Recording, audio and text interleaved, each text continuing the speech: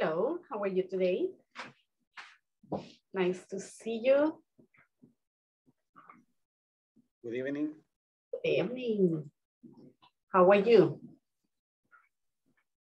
Fine, fine, thank you. And you?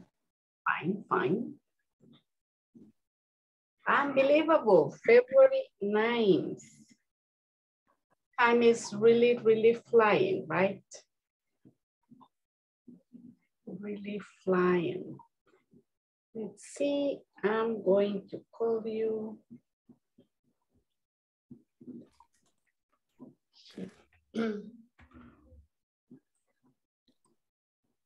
Teacher. Hola. Hola. Hola, dígame. Me voy a conectar de oyente porque estoy enferma. Voy viniendo del seguro. Ay, no, Carla, en serio. Sí. Ouch. Tengo 3 enfermitas ya, entonces. Vaya, Carla. Espero que esté mejorcita hoy. Gracias. Ana Alicia.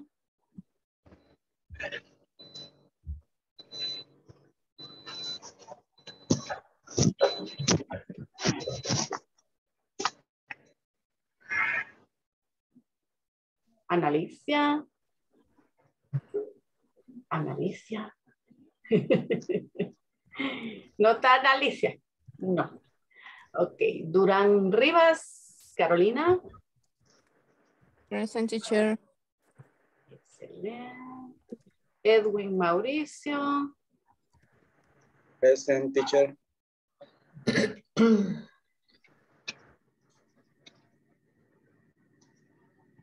Grace Michelle.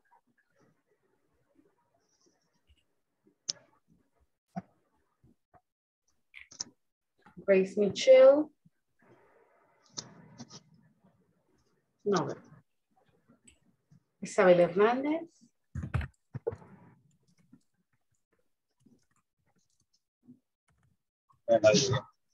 Ujú.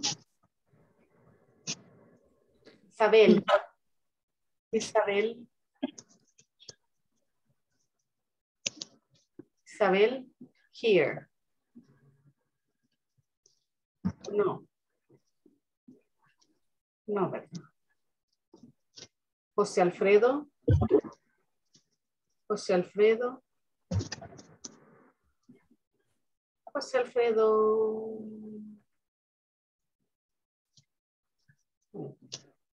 Juan José. Present, teacher. Karen Janet. Ah, José Alfredo allá. Okay. Present, teacher. Karen, ¿cómo siguió? Oye, me siento mejor. Ok. Gracias, teacher. Qué bueno, qué bueno.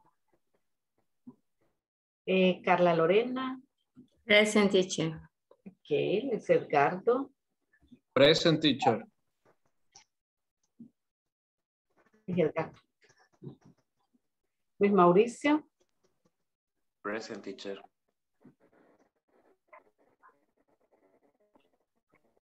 Marina. Marina Vanessa. Marina. No, no llego. Noé David. Noé David.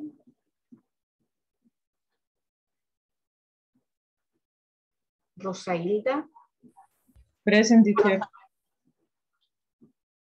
Teresa de Jesús. Present. Yuri Alexandra.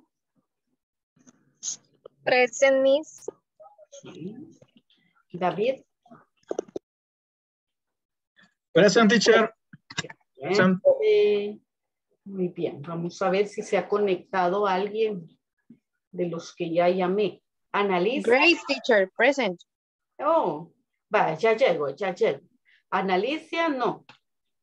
Grace, ¿verdad? Ah, muy bien. Isabel. Isabel, no. José Alfredo.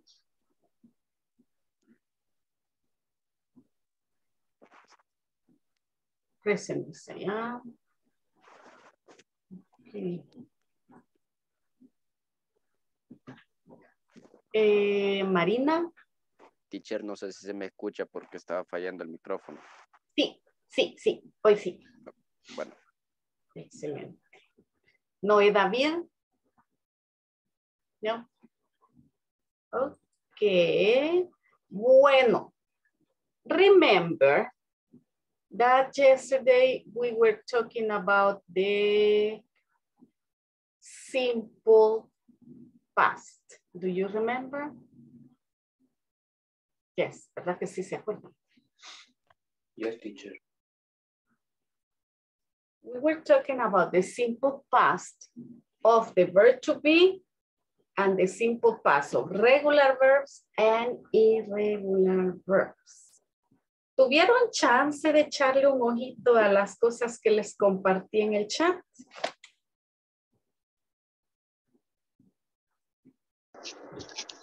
No. Yo sí. Really? I'm sorry.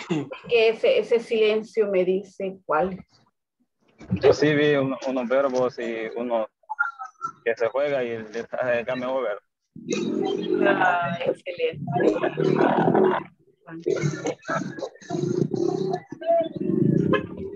Yeah, and the idea is that you practice, right? That you practice in your free time. Okay, vamos a ver. Check. We were saying yesterday that we use the verb to be with adjectives. See, plus an adjective, and we use it plus a noun, and we use it plus a place. So you say, I was sleepy. She was wrong, adjective, right? We were happy. And also with nouns, they were teachers. I was a secretary. He was a student. He was a good student. I was in France. She was at home. He was at school. Yeah. So that is talking about the verb to be. Do you have any question here? Question? No question. Mm-hmm. No. Okay. No. I don't. No. Probably with with the example, yes, but in this case, no. What's the question with the example? Yes. What's the question? You say that with the example, yes. ¿Con cuál example tiene preguntas? No, más es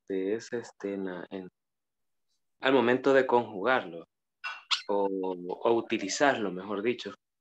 Ajá. Es que me pierde un poco, pero... Ok. ¿Cuál es la pregunta allí al momento de conjugar?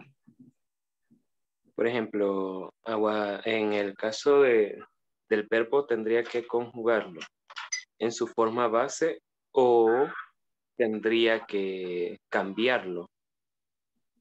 Si lo va a conjugar, tiene que cambiar. Es el verbo be, ¿verdad? En forma normal es el verbo to be. Pero cuando usted lo va a utilizar, ya no puede decir I be. Ya dice I was. I was a good student. ¿Ya? She was busy. Entonces, ahí tiene que ver que, por ejemplo, con I vamos a usar was. I was, he was, she was, it was. ¿Sí? Pero we were, they were, and you were, ¿verdad? En singular vamos a usar was y en plural vamos a usar were. Ok. Sí, ahí eso es lo que tienen que tener en mente, singular o plural, ¿verdad? Sí, porque con singular usamos was, pero con plural usamos were. Were. Ok. Thank you, teacher. Okay. Vaya, now check. We were talking also about the verbs, the regular ones, right? ¿Cómo se... hay reglas, right? Hay reglas que seguir. Allí es bien importante que ustedes pongan atención a cada una de las reglas, dependiendo del verbo que están utilizando, right? For example, if the verb finishes in E, if it's a verb that finishes in E in the past, I'm going to add D. Yeah. For example, agree, agreed. No importa que termine en 2E, ¿verdad? Agreed, danced, liked, loved, escaped, hated. ¿Sí? Termina en E, entonces le agrego D. Ahora, if a verb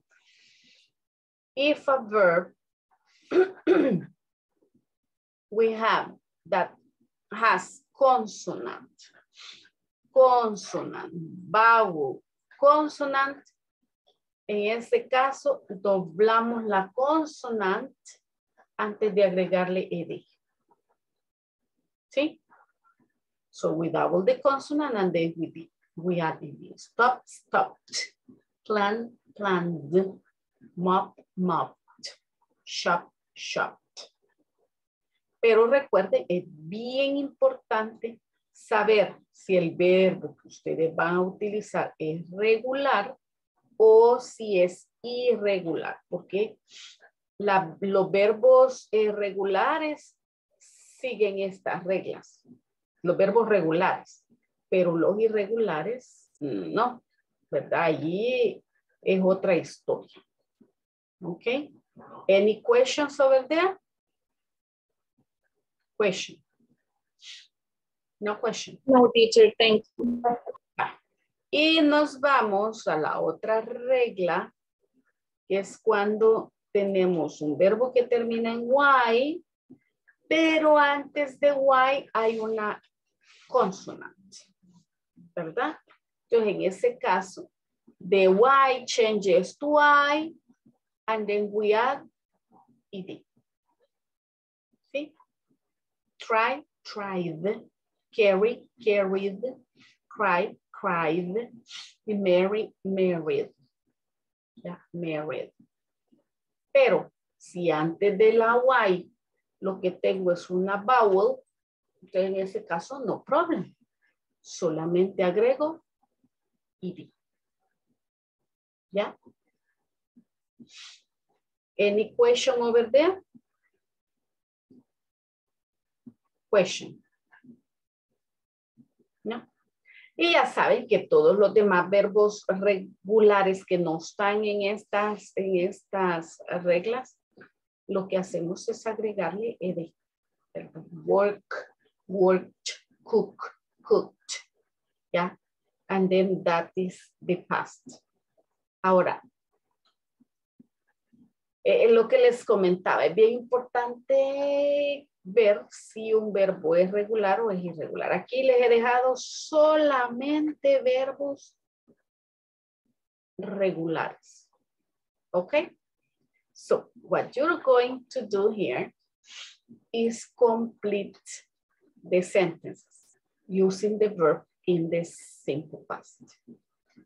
Okay, go ahead. That's your time. Time to work.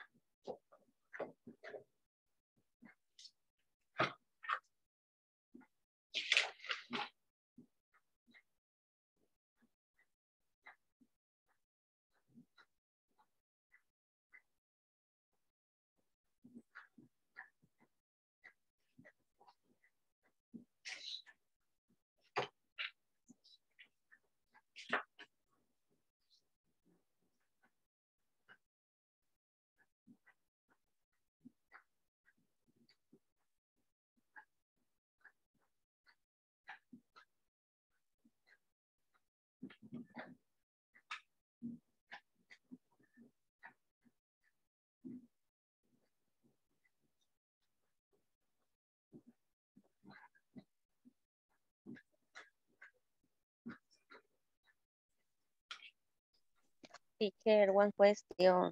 What is the meaning of the fun fair? Fanfare. Fun fair. The fun- Fun fair, I love it. Ajá, una feria. I love it. La feria. Cuando iban a la feria, se acuerdan, con la rueda.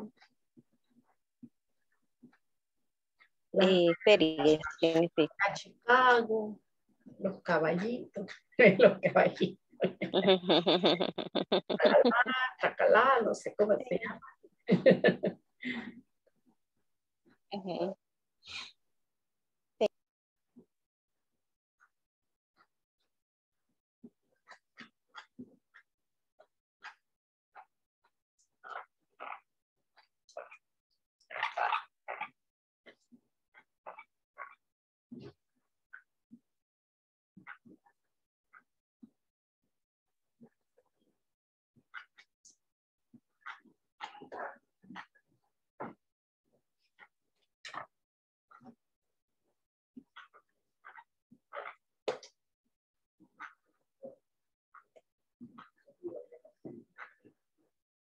Ujú.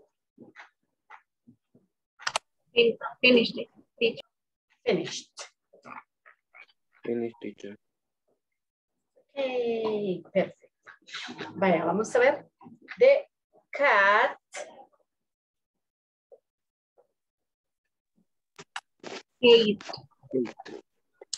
escaped. ¿Ya? Ya. ¿Dónde anda mi pene? We only add the letter D. Exactly. Escaped.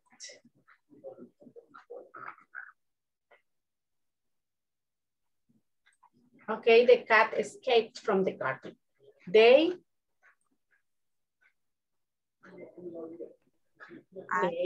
Agreed. Agreed. Agreed.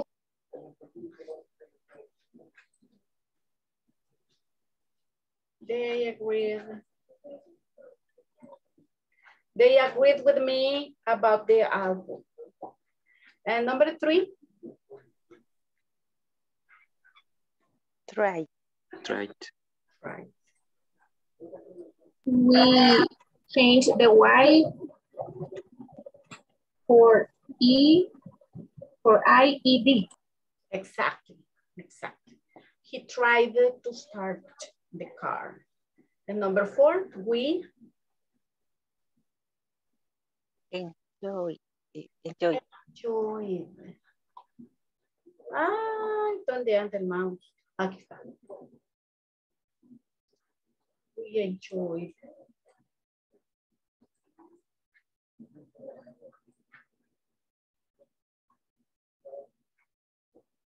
We enjoyed the fanfare a lot. Tell me what Happened. happened.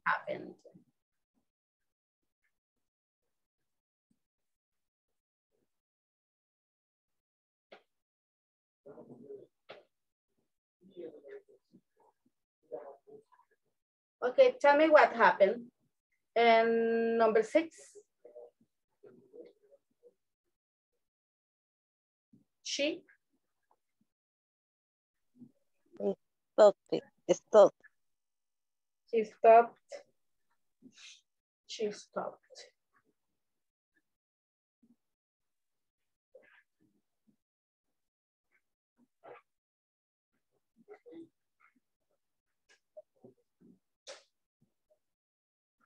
Yeah, double P-E-D.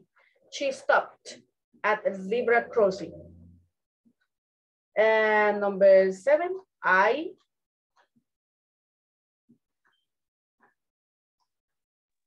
Carried. I carried on.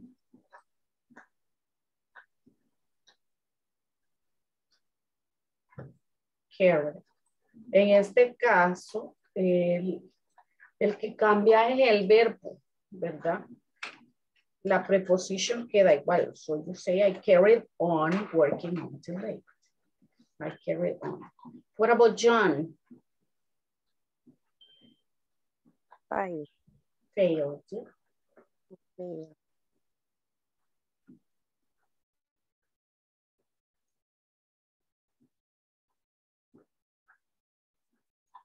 John failed his driving test again. Questions? Any questions? Questions? Yes, teacher. Number 6. Eso iba en las reglas.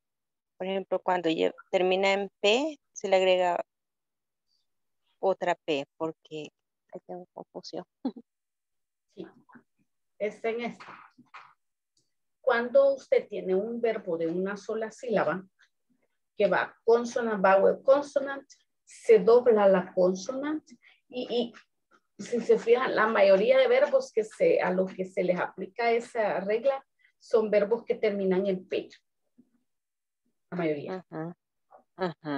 Entonces ahí lo que usted va a ver es consonant, vowel, consonant. No importa que aquí hayan 2 consonantes, no importa, ¿verdad? Entonces, consonant, vamos a tomar la T, la O y la P. Consonant, vowel, consonant. Y aquí, L-A-N, ¿sí? Entonces, doblamos la N. Say, plant, plant. Mop, mopped. Chop, chopped. ¿Ya? Así se le aplica esta regla, pero sí, consonant, vowel, consonant. Y tiene que ver que sea un verbo de una sílaba. En inglés británico se le aplica esta regla a travel, porque ellos solo toman el bell como consonant, vowel, consonant. Pero en inglés americano no, porque en inglés americano esta regla se le aplica solamente a los verbos que tienen una sílaba. Solo una. Si el verbo tiene 2 sílabas, no. Solo es para verbos que tienen, que tienen una sílaba. Any other question? Yes, teacher. Dígame, Rosy. En este caso, no sé si yo estoy confundida, pero, por ejemplo, en la 1 no se iba a utilizar the cat was escaped o where. No. No, acuérdense lo que les dije respecto a was o where. Usamos was y where con un adjective, con un noun y con place. Nunca con un verbo. Entonces, acuérdense que el verbo to be es también un verbo regular, ¿verdad? El verbo to be es un verbo regular. Entonces, lo que yo hago es aplicarle la regla. Es un verbo irregular que cambia y tiene, por ejemplo, I was, pero we were, ¿verdad? Entonces, como él es un verbo, no lo puedo ocupar con otro verbo, a menos que esté hablando del pasado continuo, pero esa es otra historia. Ahorita estamos hablando del pasado simple. Entonces, si yo voy a usar el verbo to be en una oración, lo puedo usar, pero con un adjetivo, con un noun o con un lugar. ¿Sí? Pero si voy a utilizar los otros verbos, el verbo va solito. Entonces, lo que hago es ponerlo en pasado. Porque si no, estaría diciendo el gato fue escapado, ¿verdad? Y ahí lo que me está diciendo es que el gato escapó.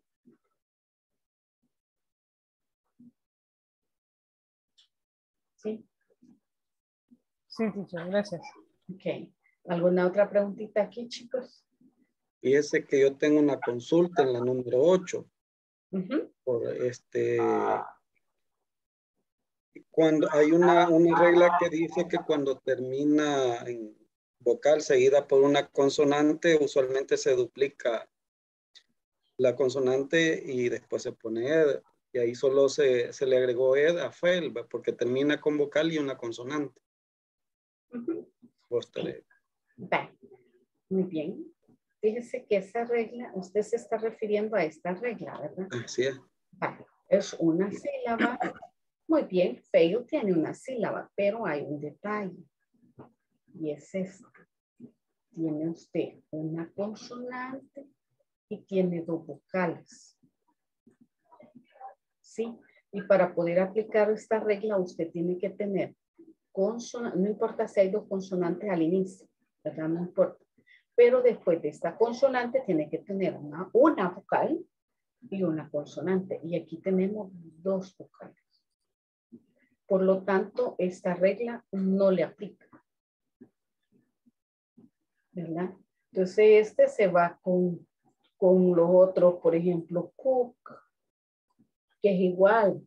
Tenemos consonante, 2 vocales y otra consonante. Entonces, yo digo cook. ¿Verdad?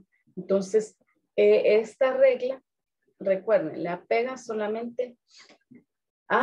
Y vaya, aquí les voy a dar, aquí aprovechando, cheque. Por ejemplo, cuando nosotros decimos watch. La H. Ahí está. Vale. Cuando nosotros tenemos watch, por ejemplo, o wash, que estos son regulares, ¿verdad? Entonces, nosotros tenemos consonant, vowel y 3 consonantes. ¿Cuál doblo? No puedo doblar ninguna, pero son muchas. Entonces, en este caso, solamente agrego ed. Y lo mismo pasa en el caso de wash. Yo tengo consonant, vowel y 2 consonantes. Entonces, igual, doblo la S o doblo la H, pues no ninguna. Solamente le agrega y de. Ay, qué barbaridad, se me fue la mano. Sí. Entonces, hay varios casos así. Entonces, si usted ve que después de consonante hay dos vocales y después la consonante no se puede doblar porque hay dos vocales, no solo uno.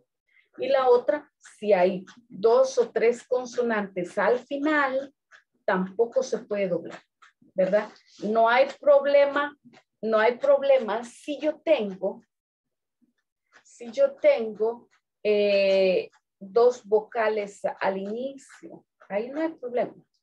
Puedo tener perfectamente dos vocales, dos consonantes al inicio y después vocal consonante. En este caso, el stop. Plan también, miren, short. Tiene dos vocales al inicio, después dos consonantes al inicio, perdón, después una vocal y después una consonante. Entonces, en ese caso, yo perfectamente doblo la consonante y después le agrego ella. Any other question?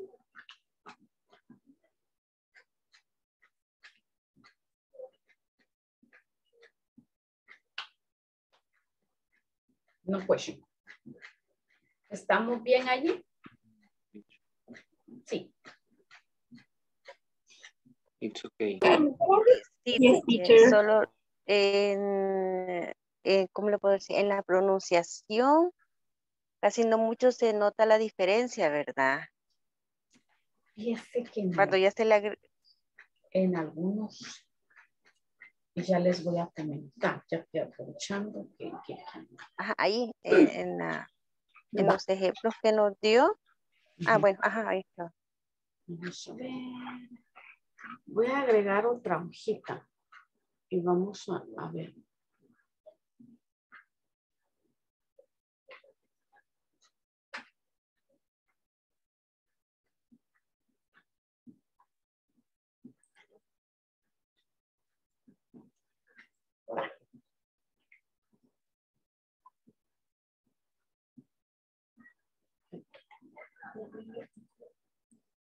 Vaya, cheque una cosa. Por ejemplo, vamos a... Ay, no, porque aquí me sale más fácil escribir a mouse. No, es decir a mano, vea, a mouse. Va, cheque. Por ejemplo, las palabras que terminan, cheque, verbos regulares. Estamos hablando ahorita solamente de verbos regulares. Que se les apega una regla tanto para convertirlo a pasado como para la pronunciación. Entonces usted tiene verbos que terminan en P, en K, ¿sí? Verbos que terminan en K, en S, SH y CH. ¿Sí? ¿Qué pasa con estos verbos? Cuando yo pronuncio, yo voy a pronunciar así. Voy a hacer una cosa. Aquí vamos a cambiar esta pleca por una comita.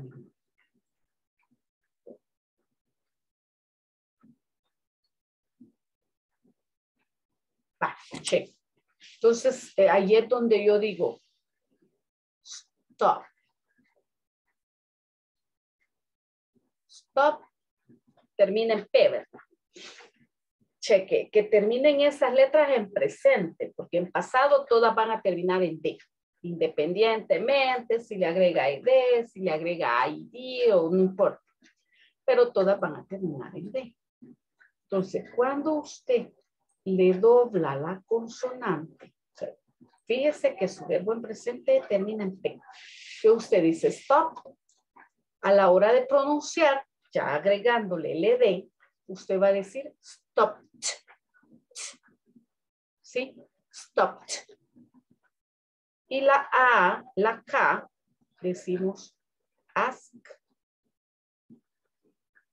Ask en presente, ¿verdad? Y en pasado, asked. Es ese sonido al que nosotros no estamos acostumbrados. Es el asked. Yes. Cooked. Cooked. Y aquí es donde confundimos pass, de pasar,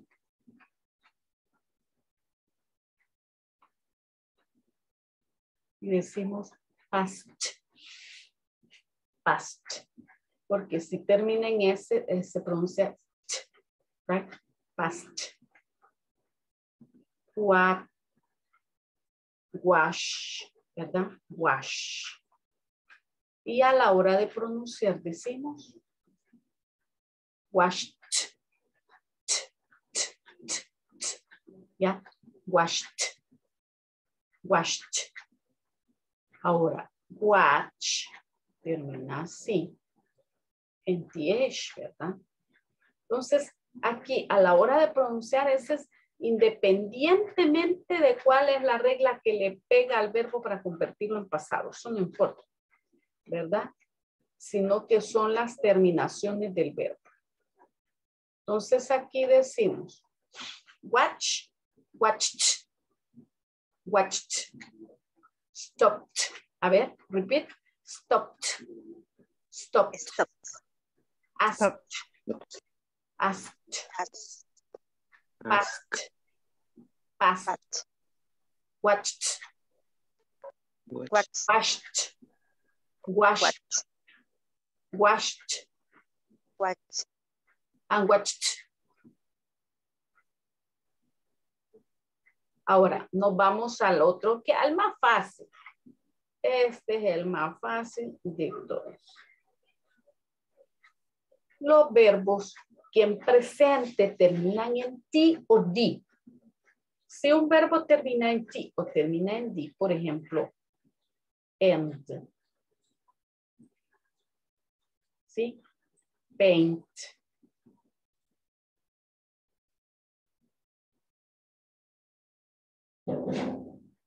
Start.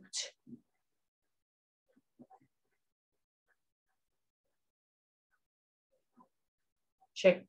So, si mi verbo termina en D, cuando yo le agrego le D, yo lo voy a pronunciar como, vamos a ver,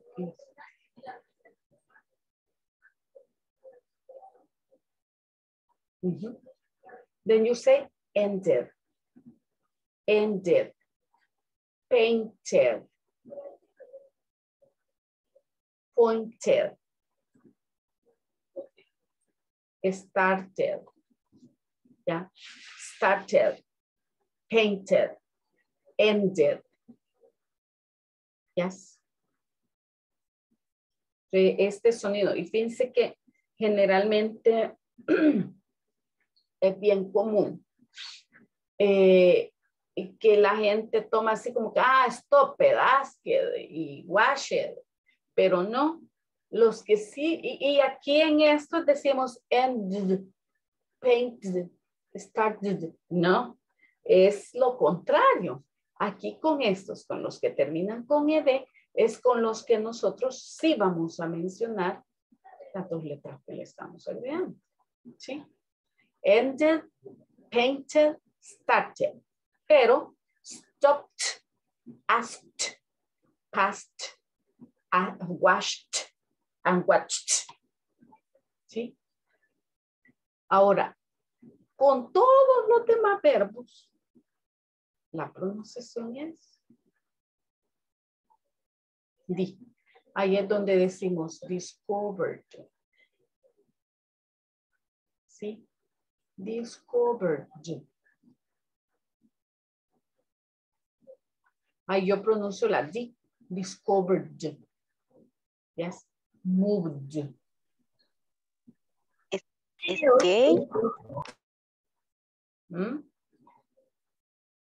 What did you say?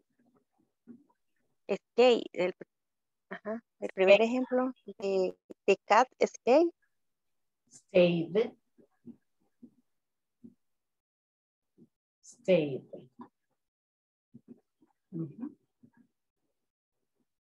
Entonces, ahí lo que usted fija es en la terminación, ¿verdad? The discovered, moved, stayed, ¿ya? Played, enjoyed, studied, ¿ya? Played.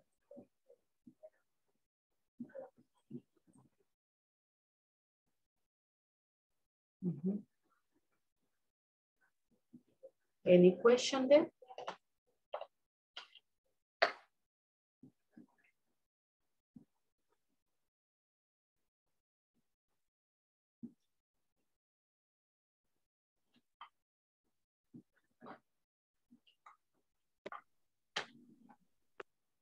Question? No question. Okay, perfect. Bueno, vamos ahora a pasar a hablar de otra cosa.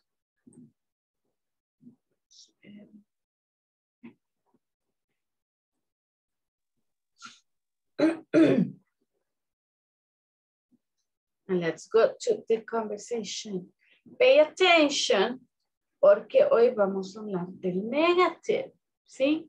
Negative for the verb to be and negative for the other sentences. Okay. Look at the conversation. Let's listen. La voy a leer yo sola primero y después la vamos a leer juntos y después ustedes. Okay. Can you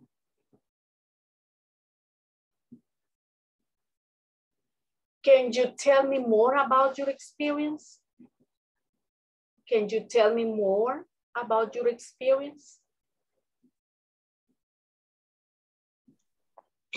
Can you tell me more about your experience? Mm-hmm. Can you tell me more about your experience? Can you tell me more about your experience? It was so nice because the agent gave me the subscription number. He didn't even send a receipt for what I bought. It was so nice. It was so nice because the agent Give me a confirmation number. He didn't even send a receipt for what about. Do you remember the agent's name? Do you remember the agent's name? No, I don't. No, I don't. Actually, I think he didn't say his name. I think he didn't say. Oh, I don't. Actually, I think he didn't say his name. He wasn't kind. He wasn't kind. My apologies for that. My apologies. My apologies for that. What about our product? What about our product? Do you use it? Will you use it? Could you use it? Yes, I could. Yes, I could. Yes, I could. It wasn't so easy. So easy. That I called another agent again. But I called another agent again. He was so considerate. He was so considerate. His name was Romeo. His name was Romeo. And he explained everything to me. And he explained everything to me. Okay, one more time. Can you tell me more about your experience? Can you tell me more about your experience? It wasn't so nice because the agent didn't give me a confirmation number. It wasn't so nice because the agent didn't give me a confirmation number. He didn't even send a receipt for what I bought. He didn't even send a receipt for what I bought. Do you remember the agent's name? Do you remember the agent's name? No, I don't. No, I don't. No, I don't. Actually, I think he didn't say his name. Actually, I think he didn't say his name. He wasn't kind. He wasn't kind. My apologies for that. My apologies for that. What about our product? And what about our product? Sit. Could you see, use it? Could you use it? Could you use it? Yes, I could. Yes, I could. It wasn't so easy. He wasn't so easy. But I called another agent again. But I called another agent again. He was so considerate. He was so considerate. His name was Romeo. His name was Romeo. He explained everything to me. And he explained everything to me.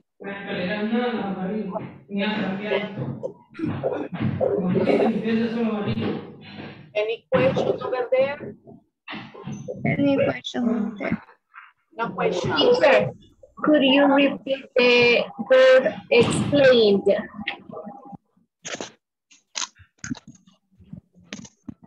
Can you repeat that?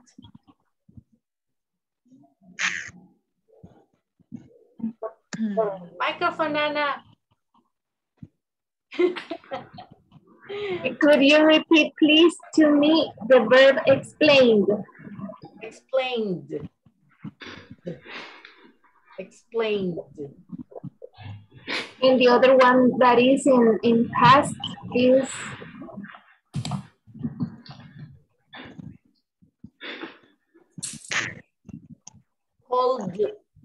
called, but I called another agent again. Teacher, and when you have more practice in English, when you are talking with someone, you can detect or hear the good pronunciation or no. Yeah. Yes, of course. Of course. You recognize it. You recognize the accent and everything. And it's very obvious when somebody is pronouncing the verbs in present and they should be in past. So that's my question. That's why it is so important. Yeah, definitely. Definitely. So a part of just getting to know the verb in past, it is also important to know how to pronounce it, right? So if not, the situation will be that when writing, you will be using the verb correctly, but when speaking, no? Right? And in the irregular, that's another story because each verb has a different pronunciation. Okay, well, I'm going to give you, let's see. I'm going to give you a couple of minutes for volunteers. Do I have volunteers to read the conversation?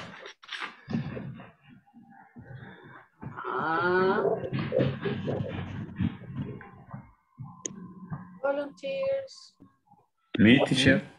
Victims. Okay, Juan Jose is one volunteer. Do I have another volunteer? And Yes. Okay, great.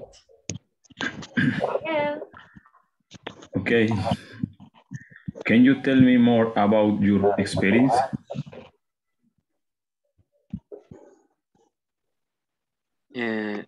It wasn't so nice because the agent didn't give me a confirmation number He didn't even send a receipt or what about.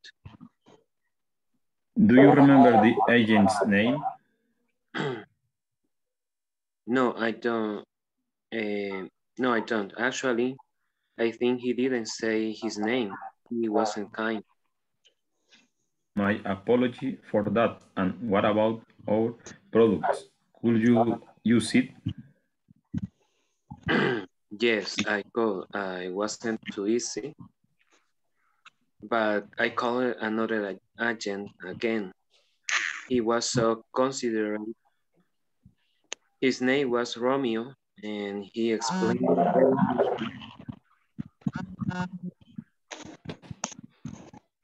Okay. His name was Romeo and he explained everything. Thank you. And Judy will be my next volunteer with who? With Anna. Hi, teacher. Okay. Okay, teacher. I will be Luz. Yuri. Hola. I will be Luz. Okay. Can you tell me more about your experience? I was so nice because the agent did not give me a confirmation number. He didn't even sent a receipt for what I bought. Do you remember the agent's name? No, I don't. I don't. Actually, I think he don't say his name. He was Kim. My apologies for that. And what about our product? Could you use it? Yes, I could. I was too lazy, but I calling. I'm not there again. She was so considerate. His name was Romeo, and she explained everything to me.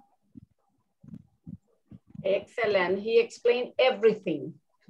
Everything.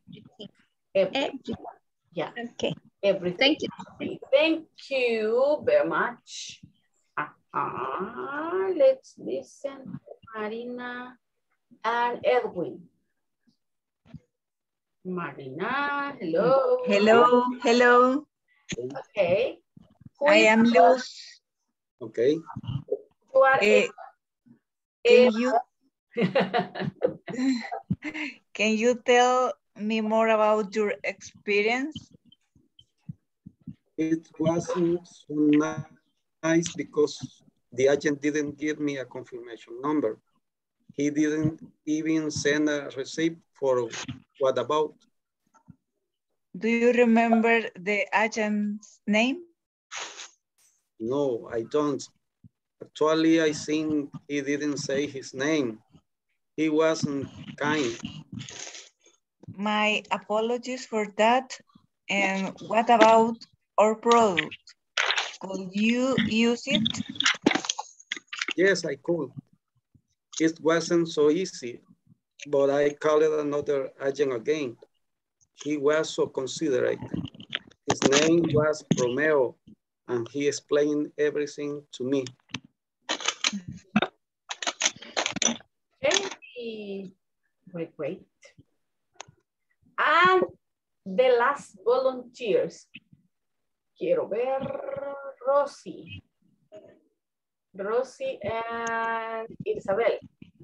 Yes, teacher. Isabel? Hello. Okay. I will lose. Can you tell me more about your experience? It wasn't so nice because the agent didn't give me a confirmation number. He didn't even send a receipt for what about. Do you remember the agent's name? No, I don't. Actually, I think he didn't say his name. He wasn't kind. My apologies for that. And what about your, pardon. And what about our product? Could you use it? Yes, I go. It wasn't so easy, but I called another agent again. He was so considerate. His name was Romeo, and he explained everything to me. Excellent. Thank you. Thank you. Thank you. I want you to pay attention to this, check.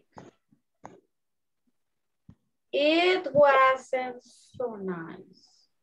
It wasn't so nice. Nice adjective, right? The agent didn't give me. Note the form of the verb after didn't, right? The agent didn't give me a confirmation number. He didn't send. El even es como ni siquiera, right? That's even. Ni siquiera. Uy, porque están todos con la cámara cerrada, chicos. A mí en serio, hoy me mandaron un mensaje que las cámaras tienen que estar abiertas todas las veces. Y a ustedes los han matado un montón de veces también, ya saben, ya saben, ya saben. Sí son bonitos, yo no sé por qué se esconden. Si no fuera fellito, pues ni modo, vea, pero sí son bonitos y no necesito esconder. Teacher, I would like to participate. Así me gusta. Vale. So chequen. Decimos he didn't send a receipt. Send. Chequen la forma del verbo. El verbo está en present, no en pasado, ¿verdad? He didn't say. He didn't say. He wasn't kind. He wasn't kind. And it wasn't so easy. I called, está en presente, ¿verdad? Digo, está en pasado, afirmativo. Entonces el verbo va en pasado. I called. He was so considerate. Aquí le gustaba el so mucho al que hizo la conversation. He was so. El so es como para darle más énfasis. No solo he was considerate, no. He was so considerate. O sea, era muy considerado. No era solo considerado. Era muy considerado. ¿Verdad? Por eso va mucho el so. His name was wrong. Es que no lo vamos a poner. He explained. Cheque. Está empezado otra vez el verbo porque está en afirmativo. ¿Ya? No lo estamos poniendo allí el verbo en pasado. ¿Cómo se llama? Está en afirmativo, no está en negativo. Ahora, necesito que pongan atención que cuando la oración que estamos haciendo está negativa, el auxiliar es el que yo ocupo en negativo. El auxiliar para pasado es didn't.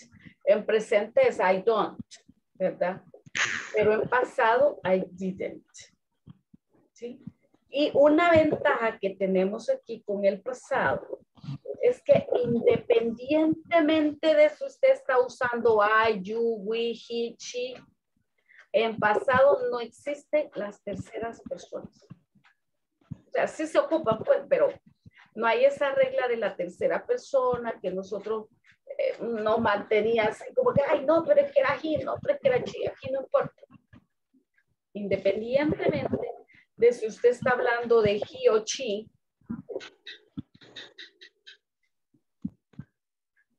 usted va a ocupar didn't. En presente, I don't, she doesn't, right? Pero en pasado no. Para todo es didn't. I didn't, he didn't, she didn't, they didn't. Para todo mi auxiliar es didn't. En pasado. Y en negative, el verbo va a ir en presente. Porque el que yo ya puse en pasado es el auxiliar, ¿verdad? Entonces el verbo va a ir en presente. ¿Alguna preguntita aquí?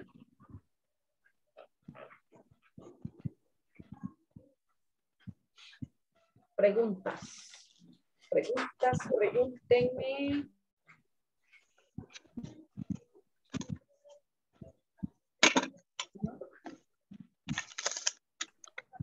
I was confused for a second, but I get clear because was is verb to be and the auxiliary is for other verbs. Exactly. El verbo to be yo lo veo con un niño ya de 5 años que se baña, se viste solo. Él ya no necesita auxiliar. Mientras que todos los otros verbos son un bebé y necesita un auxiliar que les ayude. Entonces, así véanlo. Así de esa manera, no, el verbo to be tiene 5 años. Nadie lo baña, se baña solito. ¿Sí? Pero los demás verbos necesitan quien los bañe, quien los ayude. Entonces necesitan un auxiliar. Por eso todos los demás verbos ocupan auxiliar. Pero él no. Él es su propio auxiliar en solo. ¿Verdad? Vale. En el próximo exercise, aquí los voy a mandar yo en grupos a la plataforma.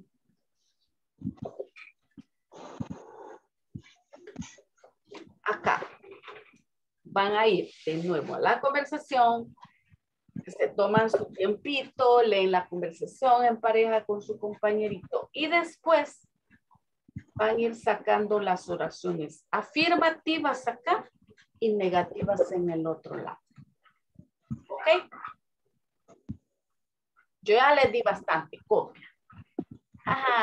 Pero como no le tomaron captura, yo ya no se lo voy a enseñar. Yo sí le tomo captura. Ay, no, qué barbaridad, Luis. Vaya, ready. I'm going to send you. Teacher, la asistencia. Thank you, Karen. Vamos a ver. La tienda de mandarnos al otro grupo. Excelente.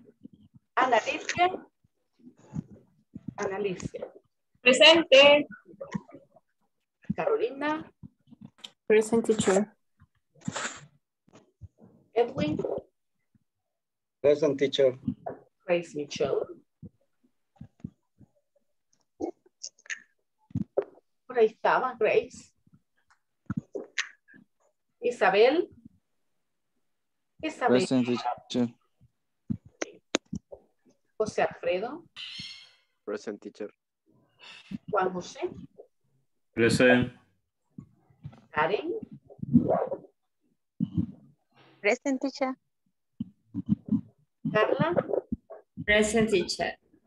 Yuri. No, todavía no. Present. La acabo de ver allí, ya me saltó un montón de gente. No, Yuri, todavía no. Luis Edgardo. Present, teacher. Ya decía yo, qué raro. Me han saltado como 6. Ay, no, qué barbaridad. Vamos a ver acá. Luis Mauricio. Present, teacher. Marina. Presente, teacher. Okay. Noé David. Present, teacher. Okay. Rosailda. Present, teacher.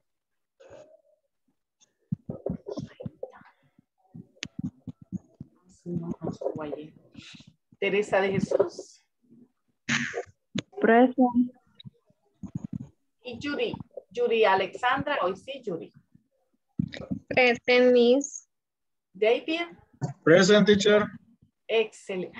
Mire qué bonitos están todos.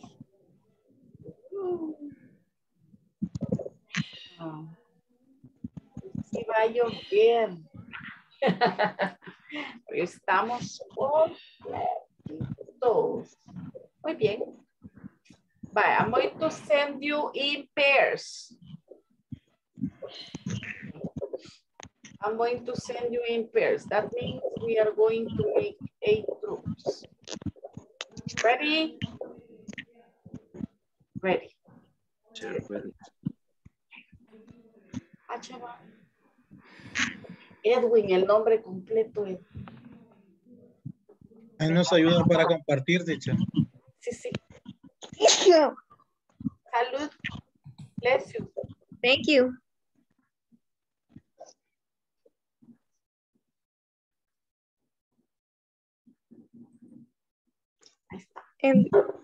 Envíeme de nuevo que apreté silenciar, desactivar el micrófono y me salió. Ay, ay. La voy a mover allí y quiero ver. Uy, Ana está solita. Gracias.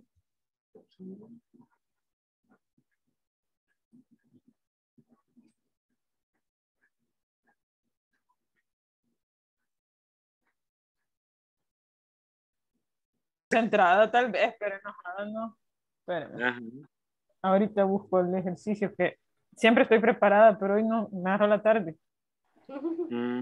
Qué barbaridad. Ya oyó, teacher.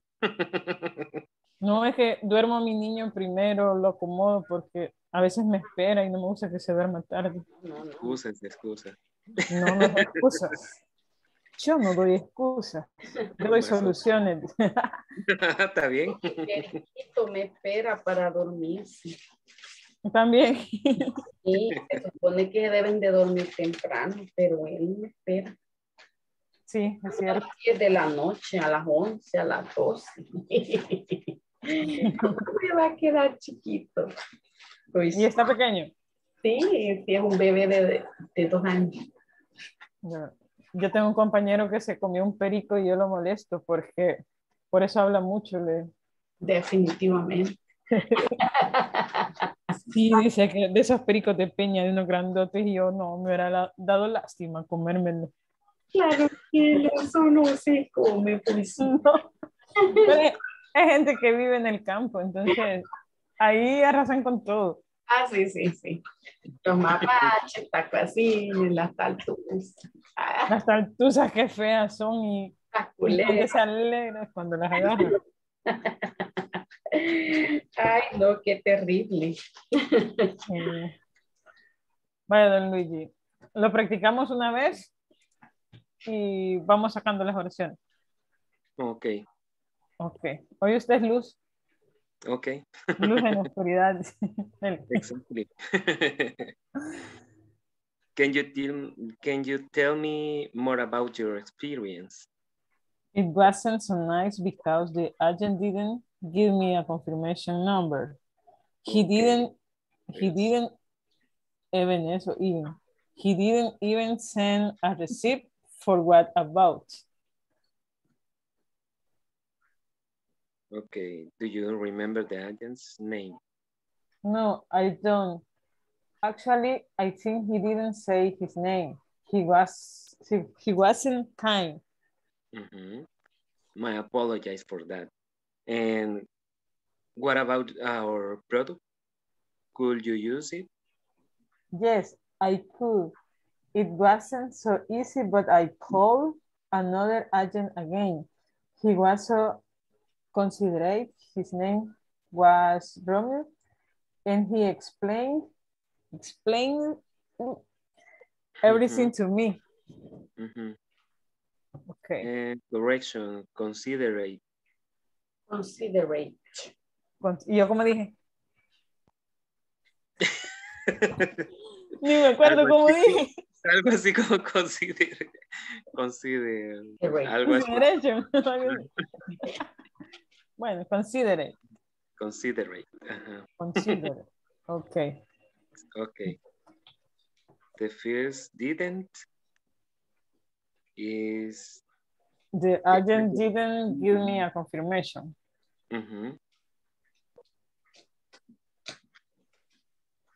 Espérame que... Oh. No lo descargué, lo puse solo de lectura. Ah, no le dio el recibo. Pueden compartir pantalla, oye. Yo no puedo. Bueno. No aprendí a compartir pantalla en los otros módulos, en los otros grupos. Solo se le da en share screen. Quiere decir que no puede aprender hoy cuando se vaya a cheque. ¿Cómo no? Ahorita que nadie está compartiendo nada, si usted se fija en la parte de abajo, aquí le aparecen participantes, la burbujita para el chat, una flechita verde que va para arriba que dice compartir pantalla. Sí. Y solo se comparten entre nosotros 2, 3 nada más. Solo aquí en el grupito se comparte. Entonces, usted ahí le da clic en esa flechita de compartir pantalla y ya le va a aparecer las opciones de qué es lo que quiere compartir. Entonces, escoge qué quiere compartir. Vale. Ok. Yo como siempre en el cuaderno no lo había anotado. Pero yo siempre en el cuaderno no lo había anotado. ¿Y usted, Carla? ¿Usted se puede compartir? Pues creo que sí, aquel día vi aquí que sí podía. Sí, vale. Todos pueden, ya le digo para que todos puedan. Va. Teacher, pero todos son negativos porque dice los que van en did y didn't. Sí, la mayoría son negativos. Porque wasn't también es un negativo. Sí, la mayoría son negativos. Aunque la indicación dice que escriba lo que se hizo y lo que no se hizo. Escribe las actividades que sucedieron y las que no, dice.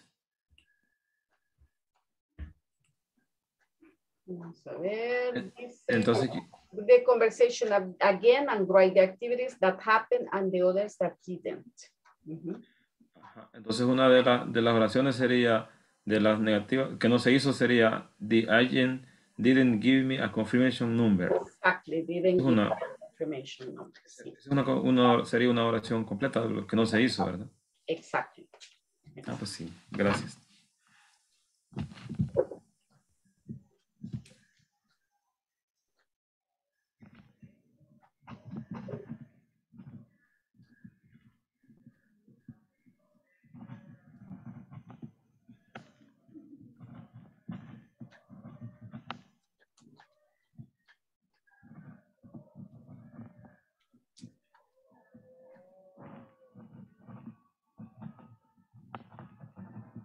Y acá se comparte.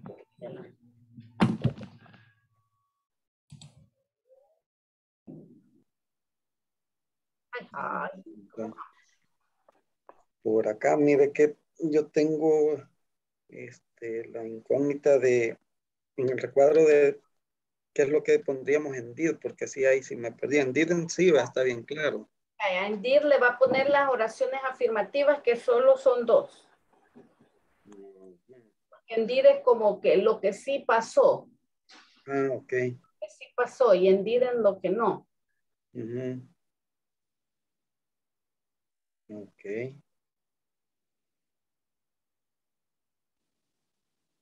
Ya.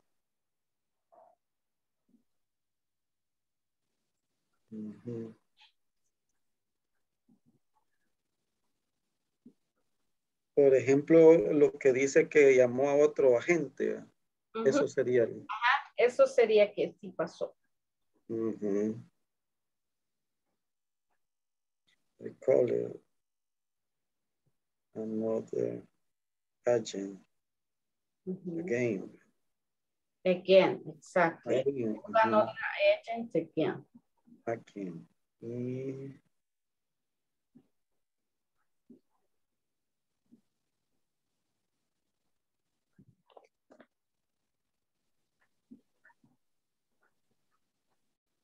Y esta frase de he explained everything to me. También porque eso sí pasó. To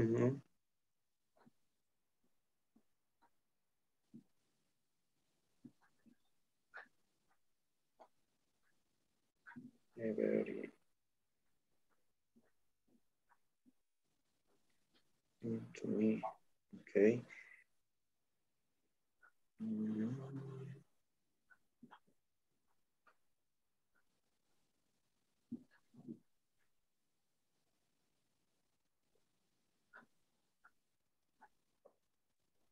Y ahí los de didn't sí son los que prácticamente están utilizando.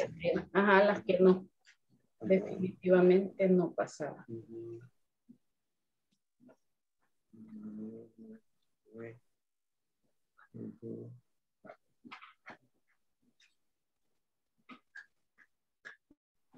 Hi, Teacher, teacher. Hello. solo llevamos negativas. Sí, la mayoría son negativas. Es cierto. Vamos bien. Allá al final se van a hallar dos afirmativas. Al final. Esta es la que me estaba mencionando de... La de... No, aquí hay una de... I called another again. No, agent again. Esa contaría. Ajá, exacto. Vaya, hizo una.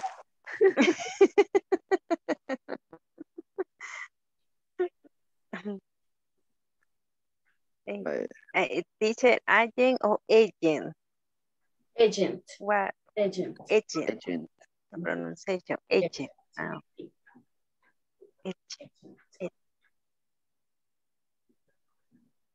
Y, no, pero esta no. Y, como no, ¿verdad? He was so considerate. He was so considerate. Sí, también. Esa diría en afirmativo. Uh-huh.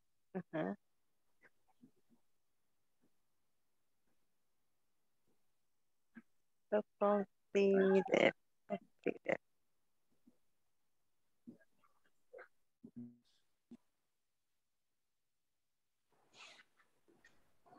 Hi, teacher.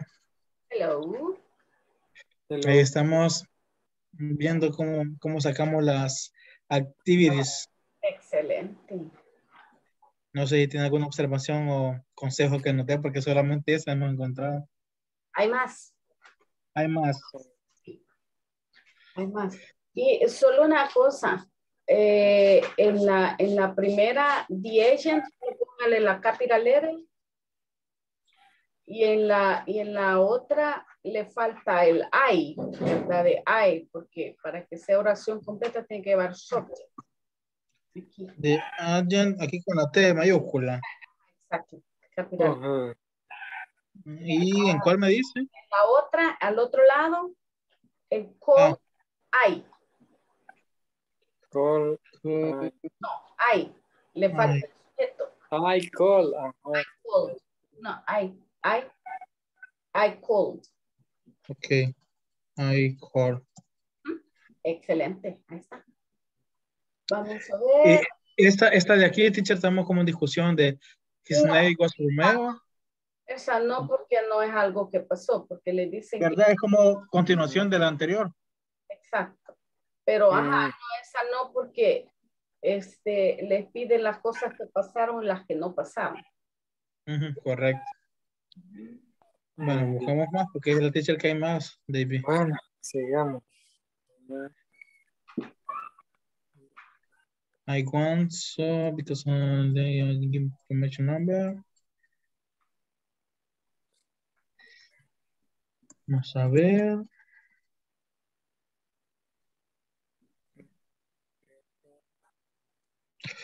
Tal vez así. Esta, it was so nice because the agent didn't give. It was so nice.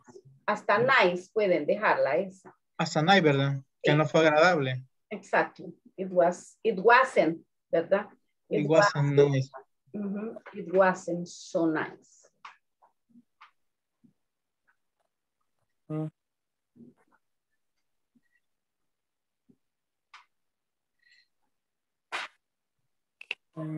It wasn't so nice. So he didn't. Ese ya la pusimos. Y de buenas no tiene nada. De hecho, solo esos dos hemos encontrado. Vamos a ver. Y hay otra. Hay una afirmativa con was. Que no es la de roja. He wasn't kind. No, esa sería negative. No. Esa va en la negative. He wasn't kind. No pasó, no, he wasn't kind. Eso ya dijimos, ya he was so considerate. Ya lo pusimos. Ya lo pusieron. Sí, aquí está.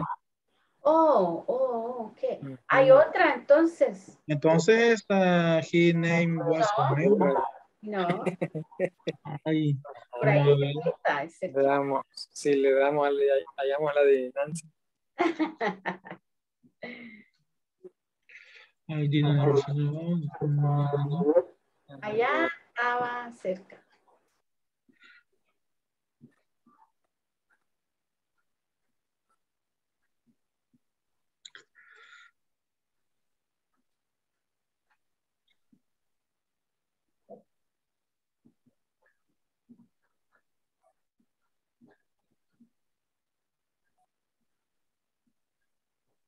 Más adelante.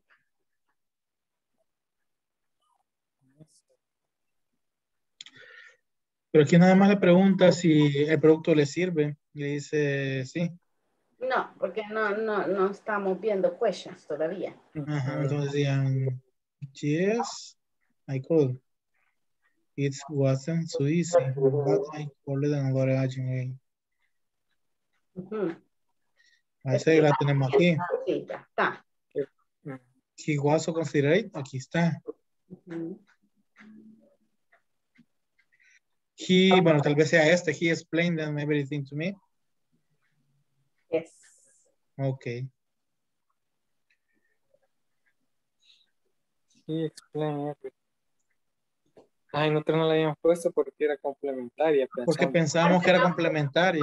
No, igual póngale capital letter al sí. Ahorita.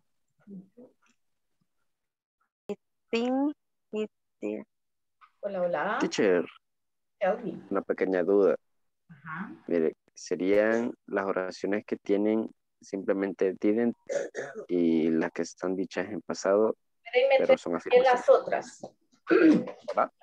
Pueden poner las otras también con wasn't. Sí, porque leyendo el encabezado con Karen, dice que pongamos las actividades que pasaron. Exacto. Y las que no. Ajá, exacto. Así es que sí. Entonces. Aplica entonces agregar wasn't. Exacto. Oh, ok. Sí puede. Vaya. Ok, ya. Pues todos vamos a copiar.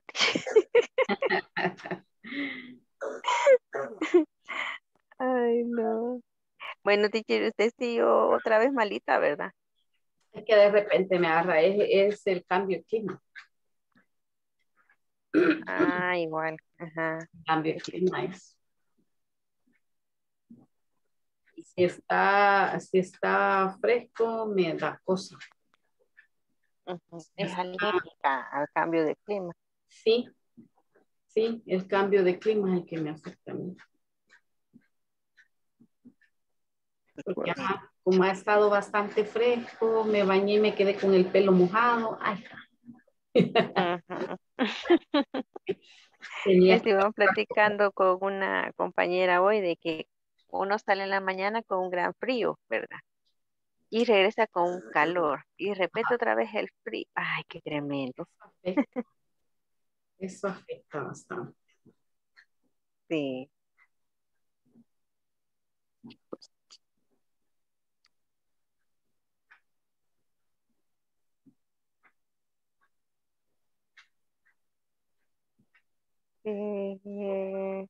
Alfred sí ya copió, sí. Sí, en eso estoy terminando. La question. Ponte ahí.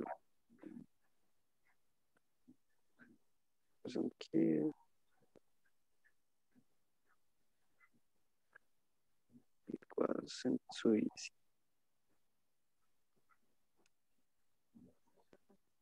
Oh. Hola.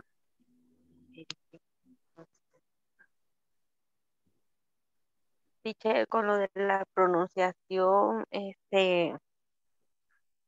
¿cómo le podría decir? Obviamente estamos encaminándonos, ¿verdad? A poder hacerlo bien, pero híjole, yo siento que sí nos estamos equivocando. No sé. Bueno, al menos en mi caso. Es que allí, no es que de un solo ustedes ya van a salir hablando de un solo, ¿verdad? Es poquito a poco con la práctica. Se quedan.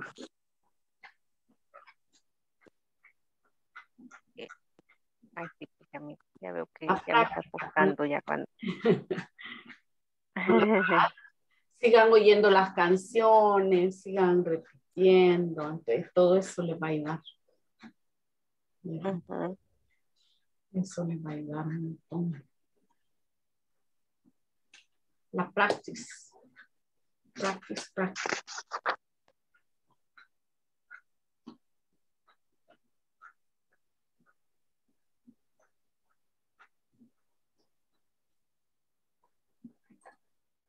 Again, she was so considered.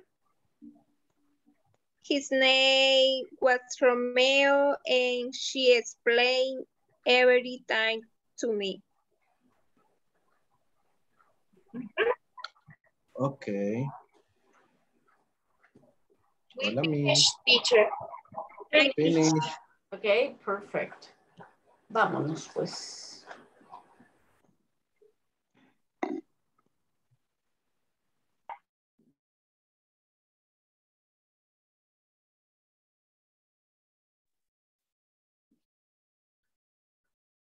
Así se vienen más rápido cuando los saco de un solo allá.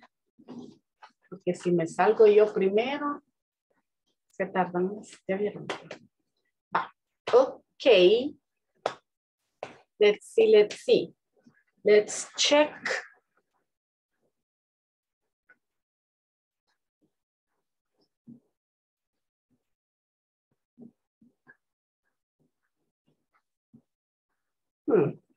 Pues vámonos al manual de uso.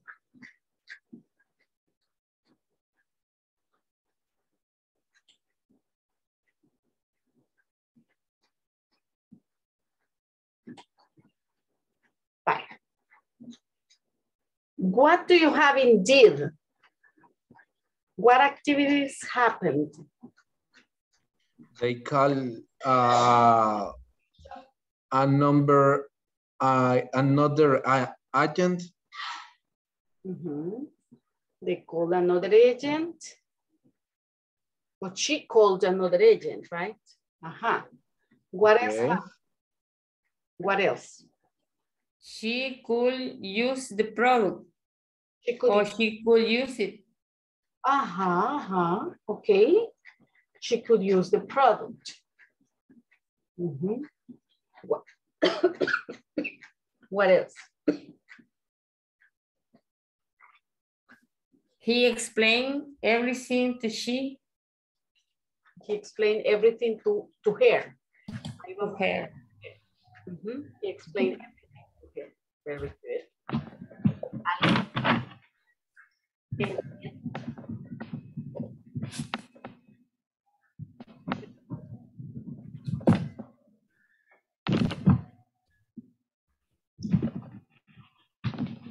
Algo que pasó, pero no necesariamente están usando did. ¿Qué fue eso?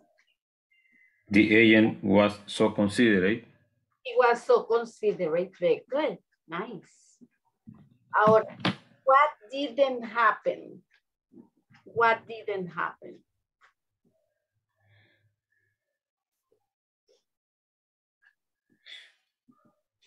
He didn't say his name. He didn't say his name. Very impolite, right? He didn't say his name. What else? He wasn't kind. He wasn't kind. Yes. What else? He didn't even send a receipt. He didn't answer.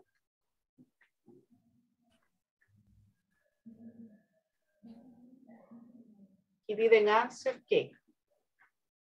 Oh, he didn't send, you said, right? He didn't send. He didn't even send a receipt. He didn't send a receipt. What else? It wasn't so nice. Well, it wasn't so nice. Okay. It wasn't so nice. Good. Another? Teacher, no sé si está bien. She didn't say her name. She didn't say her name, yes. She didn't or he didn't, right? No sabemos si el agent es hombre o mujer. Okay. His name, yes.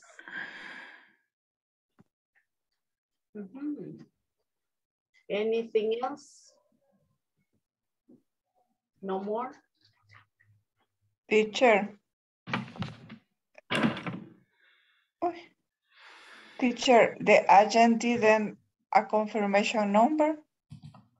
Didn't give a confirmation number, yes. The agent didn't give a confirmation number. Nice. Y ahí sería give her o give, nada más give. You can say give her. Didn't give her a confirmation number. No le dio a ella. Didn't give. That's okay. Nice. Now, I want you to look at this. Ay, esperen, que ando jugando de hacer rayitas en la presentación.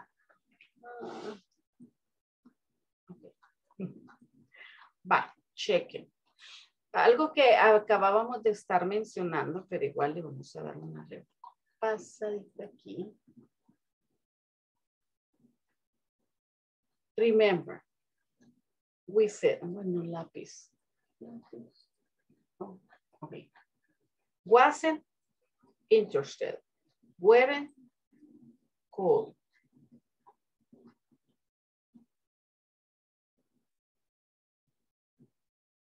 Okay. He wasn't kind. The people weren't helpful. They weren't online. Okay, that's with the to be. Pero in the simple past, with other verbs, again, remember that you are using the auxiliary didn't y el verbo va ¿en qué tiempo? Present. Present. Yo no puedo decir he didn't said. And he didn't went. No, he didn't go. He went, pero he didn't go. He didn't play. He didn't study. He didn't work. Right? He wasn't here. He wasn't here and he didn't tell me. Yeah? Didn't. Y el verbo seguido en present. Ahora, I'm going to give you time for you to do this sentence. No sé si todavía tienen alguna pregunta al respecto. Any question?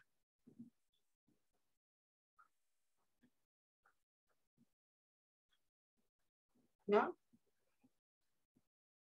No, teacher. No, teacher. Uh-huh. I think. I think no. Okay. Vaya. Los voy a volver a mandar a los rooms, pero los voy a mandar con otro grupo. Hoy en grupo, hoy no vayan en pareja. Y lo que van a ir a hacer acá, write the sentences in negative in the past. Fíjense que aquí es bien tricky porque se le están dando en afirmativa y en presente. Y usted tiene que pasar la negative en past. ¿Verdad? ¿Qué les parece? En simple past. Sí. Simple past negative. It's a bad idea.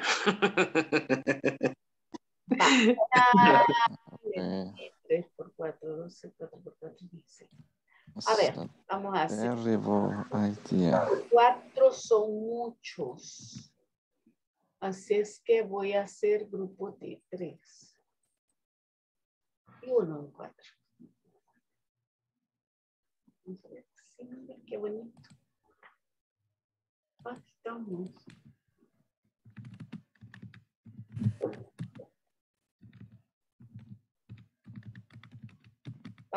Haya pan.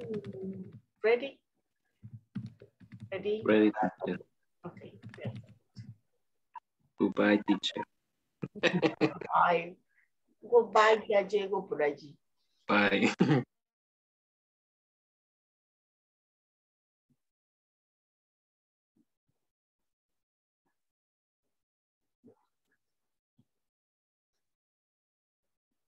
Hola. Hello. Hello, teacher. Es the next. Quiero ver page 332. Ajá.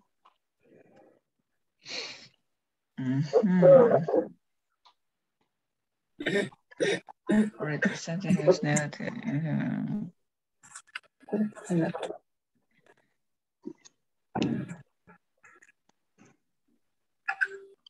Teacher, for example, number 1, I was satisfied with my laptop. I was satisfied, sí. Pero negative, I wasn't. Porque tiene que ser. Ah, sí, vamos a hacer el negativo, ajá.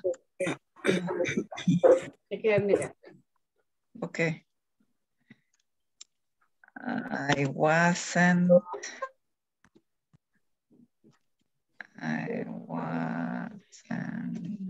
Satisfied. I wasn't satisfied. With my laptop. I wasn't satisfied with my laptop. Yes.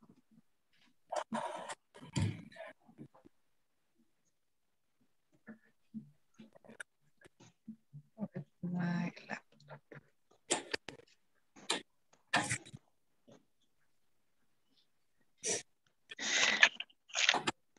Number 2. It says, right. Marta wasn't. Sería, ¿verdad? Marta wasn't Writes a letter to her boss. her boss. Marta wasn't.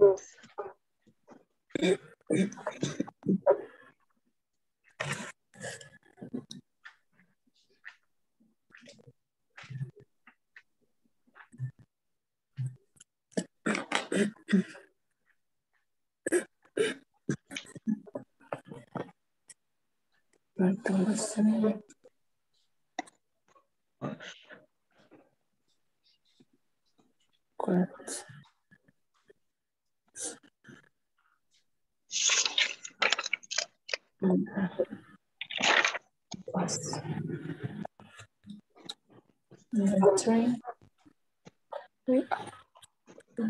Number 3. We Where?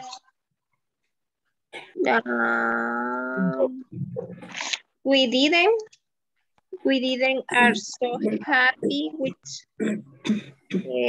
food service.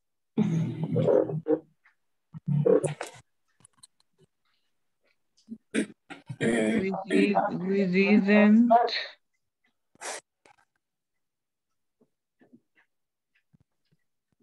Okay.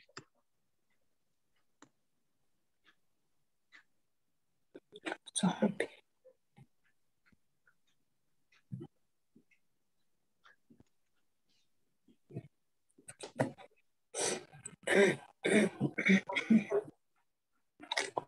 Pero se recuerdan que was es para I was, I, she, he. I y she. Ajá. Entonces, como dice we have to use were. So that's why I wrote, we weren't so happy with the food service. Correct. Because of the noun. Vale, entonces la siguiente. Pedro en mi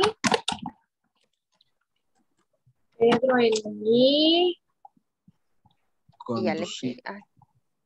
No conduzco. Sería No, didn't drive. didn't. Correcto, didn't drive. Didn't drive to the company. Porque no está hablando de un to be, ¿verdad? Sino de otro verbo. Es correcto. Esperen, Pedro. Pedro en mí. Ay, yo lo puse unido, Karen. Ajá, no, tranqui. Teacher, what you said? Pedro en I. Tendría que ser. Pedro en I. Menos mal que usted lo vio porque yo ni cuenta me había dado. Sí, porque mi object pronoun no puede ir antes del verbo. Ah, mire, eso no sabía. Bueno, de todo lo que no sabemos, eso es algo más. Ay, no.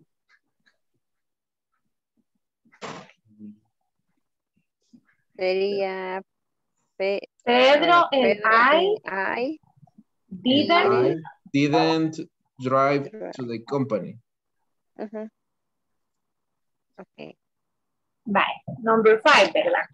Yeah. Sí, number 5 sería. Principal didn't send. Porque no es to be, ¿verdad? No. Y por el auxiliar, entonces el verbo queda igual. Didn't say many emails.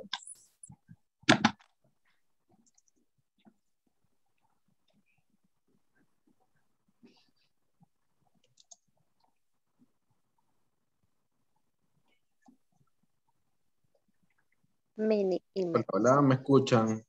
Sí, ahorita sí, Luis. Perdón que por rato se me queda congelada esta cosa. No se preocupe usted. Si ya no lo vemos, vamos a ver si se fue. Pero la quinta quedaría de principal did, ¿verdad?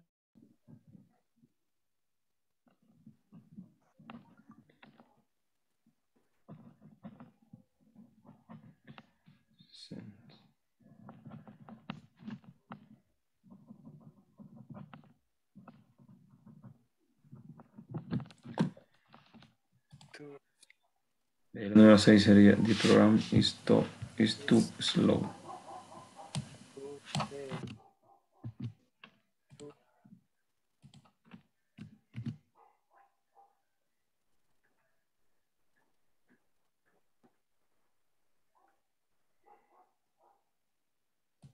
El programa también es lento. El programa es demasiado lento. Es demasiado lento. Sí.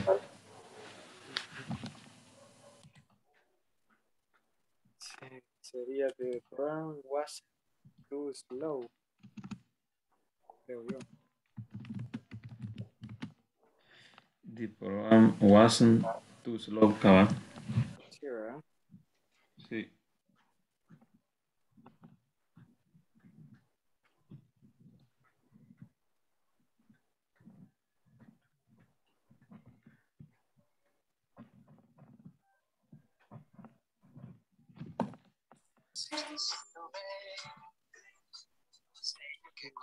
Demasiado lento.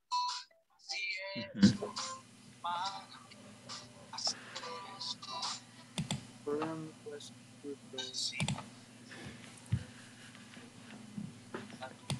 La última en negativo no tiene mucho sentido.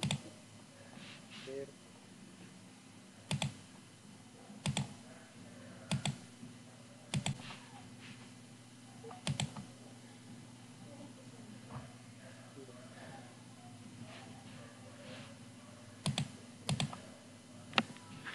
Ahí estamos entonces, ¿verdad? sí, ya terminamos, Puchi. Según nosotros. Sí. Según nosotros, pero que esté bueno es otra cosa. Es cabal. No, Eso porque ya es terminó. cabal. Sí.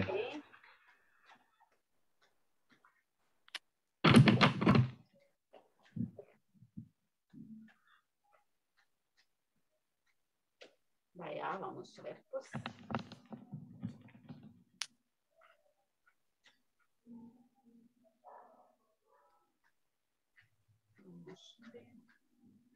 Creo que voy a ver a todos. Let's go.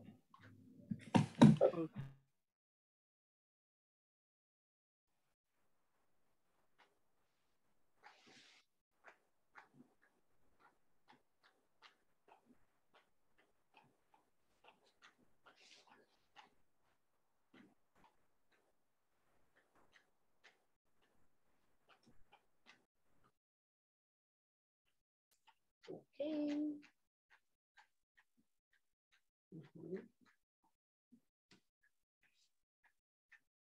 ¿Quiénes me faltan?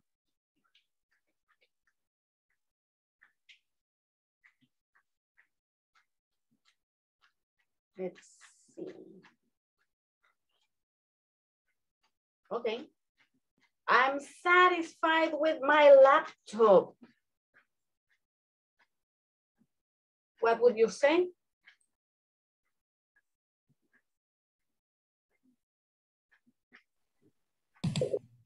I'm satisfied with my laptop. I wasn't satisfied with my laptop.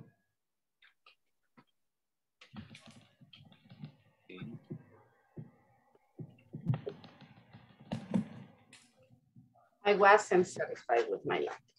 Very good. Number 2, Marta writes a letter to her boss. Marta. Didn't. Teacher, en la número 1 tengo duda. Porque según yo, el verbo, esa palabra satisfied quedaría, no cambiaría. Es que ahí satisfied está actuando como adjetivo. Significa satisfecho. También es verbo que pudiera ser satisfacer. ¿Verdad? Satisfied. Y el pasado, satisfied. Pero en este caso, satisfied está actuando como adjetivo, no como verbo.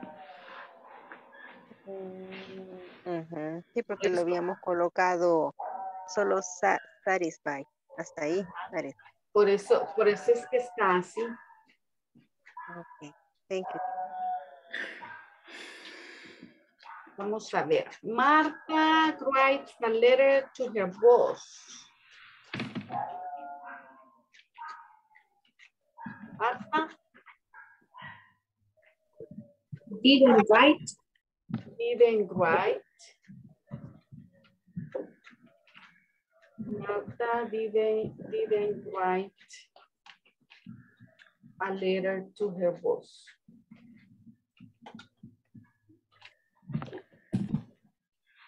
Okay. What about the next one? We are so happy. We are so happy. We weren't so happy with the food service. We weren't, exactly. We weren't so happy. We weren't so happy.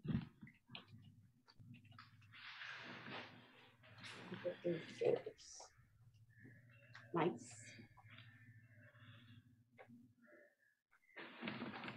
Pedro and I, vamos a decir aquí, Pedro and I. Ajá. Pedro and I didn't write to the company.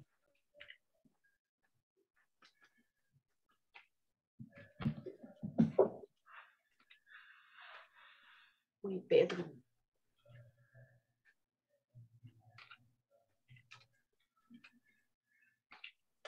Didn't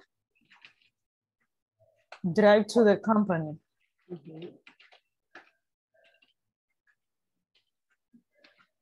Pedro and I didn't drive to the company. Great. The principal didn't send many emails.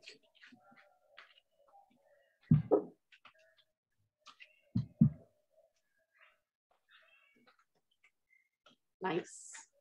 And number 6. The program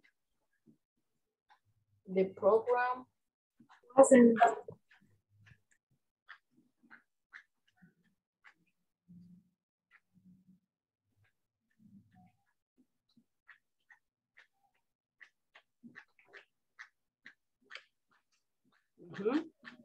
Wasn't, ¿verdad?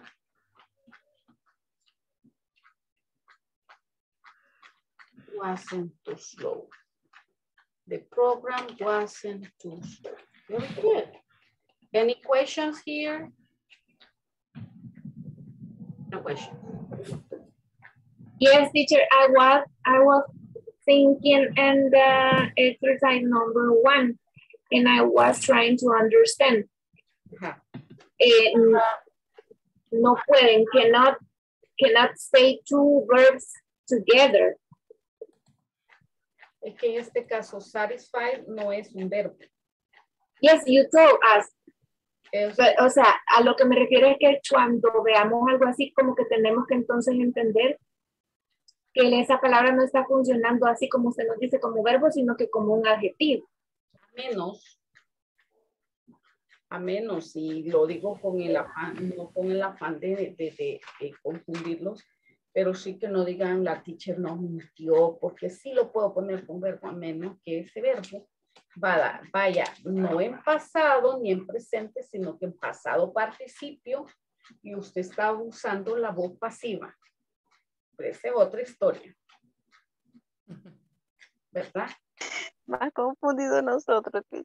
Ajá, por eso les digo, o sea, no lo hago con el afán de confundirlo, pero sí que no vayan a decir después, la teacher nos dijo que no lo podíamos poner con verbo. Sí, pero ese es otro rollo, ¿verdad? Porque ahí estamos hablando de la voz pasiva. Fue hecho, fue comido, es algo que fue, el sándwich fue preparado. Entonces, en ese caso sí, was prepared.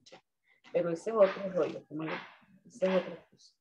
¿Verdad? Pero ahorita no, ahorita estamos hablando de voz activa y normal. No pase. ¿Ok? Vaya. ¿Qué vamos a hacer ahora? Eso no. Les voy a dar 3 minutos y después vamos a oír volunteers. You will write original sentences. Así, en pasado pueden ser afirmativos, pueden ser negativos. Describiendo cosas que han pasado. ¿Sí? Por ejemplo, si usted dice, I had a meeting last week. Yeah, or I had a workshop last week. I didn't answer the phone this morning. I didn't go to work this morning. ¿Sí? Entonces, afirmativo. 3 oraciones. Can be affirmative or negative. Yes.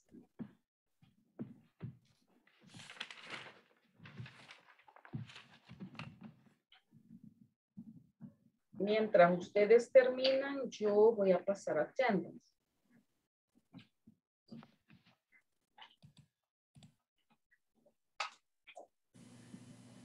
Vamos a ver quién se va a quedar.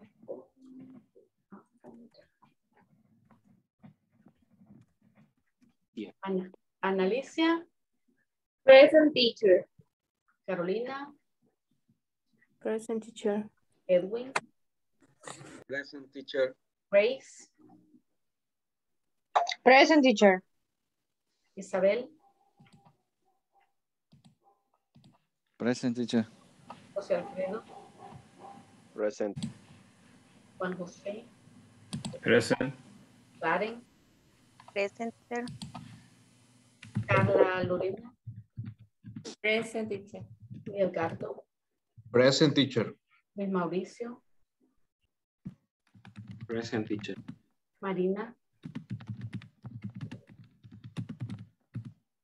Present teacher. Hoy David. Noel. Present teacher. Rosa Hilda. Teresa, Present, teacher. Teresa de Jesús.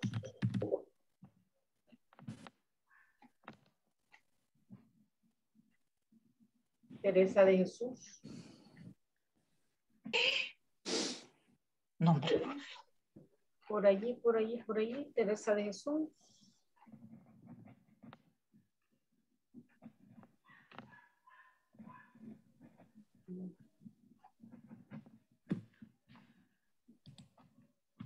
No, ¿verdad?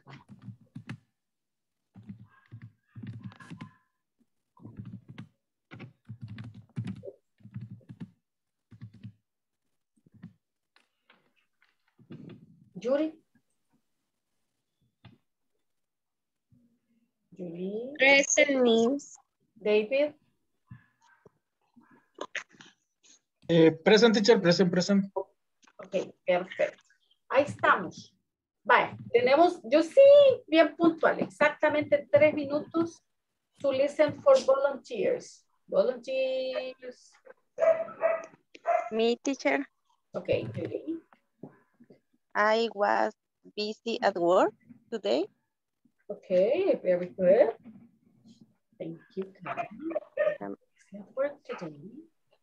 Another volunteer. Me, teacher. Okay, tell me. I didn't attend teacher. class yesterday because I was sick. Perfect, thank you. Thank you. Another volunteer. Teacher, Yes. I didn't talk English with other person. Okay. I didn't speak. Vamos a decir. I didn't speak. Okay, I didn't speak. Okay. Para los idiomas usamos speak. Speak. Ajá. You didn't talk to friends and you didn't speak English. Okay. Okay, perfect. Thank you.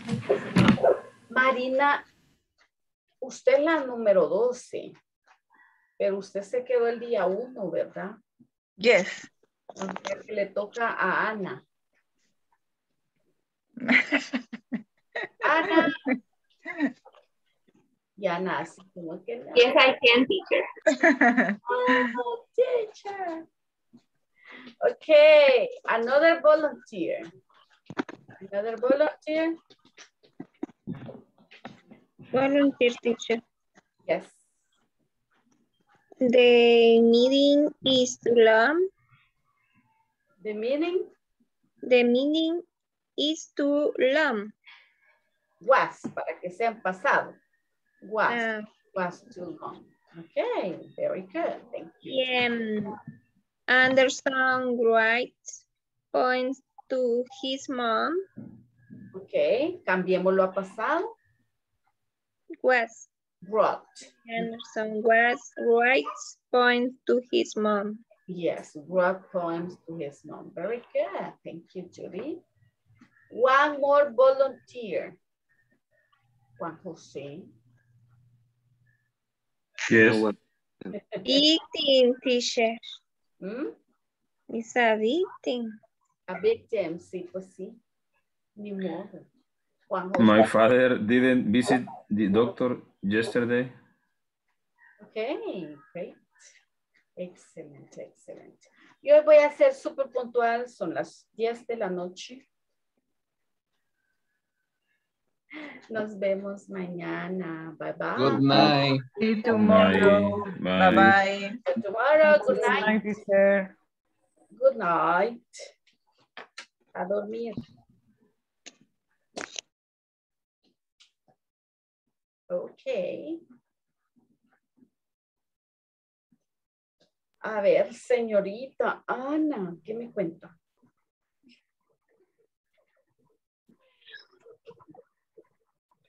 ¿Qué me cuenta?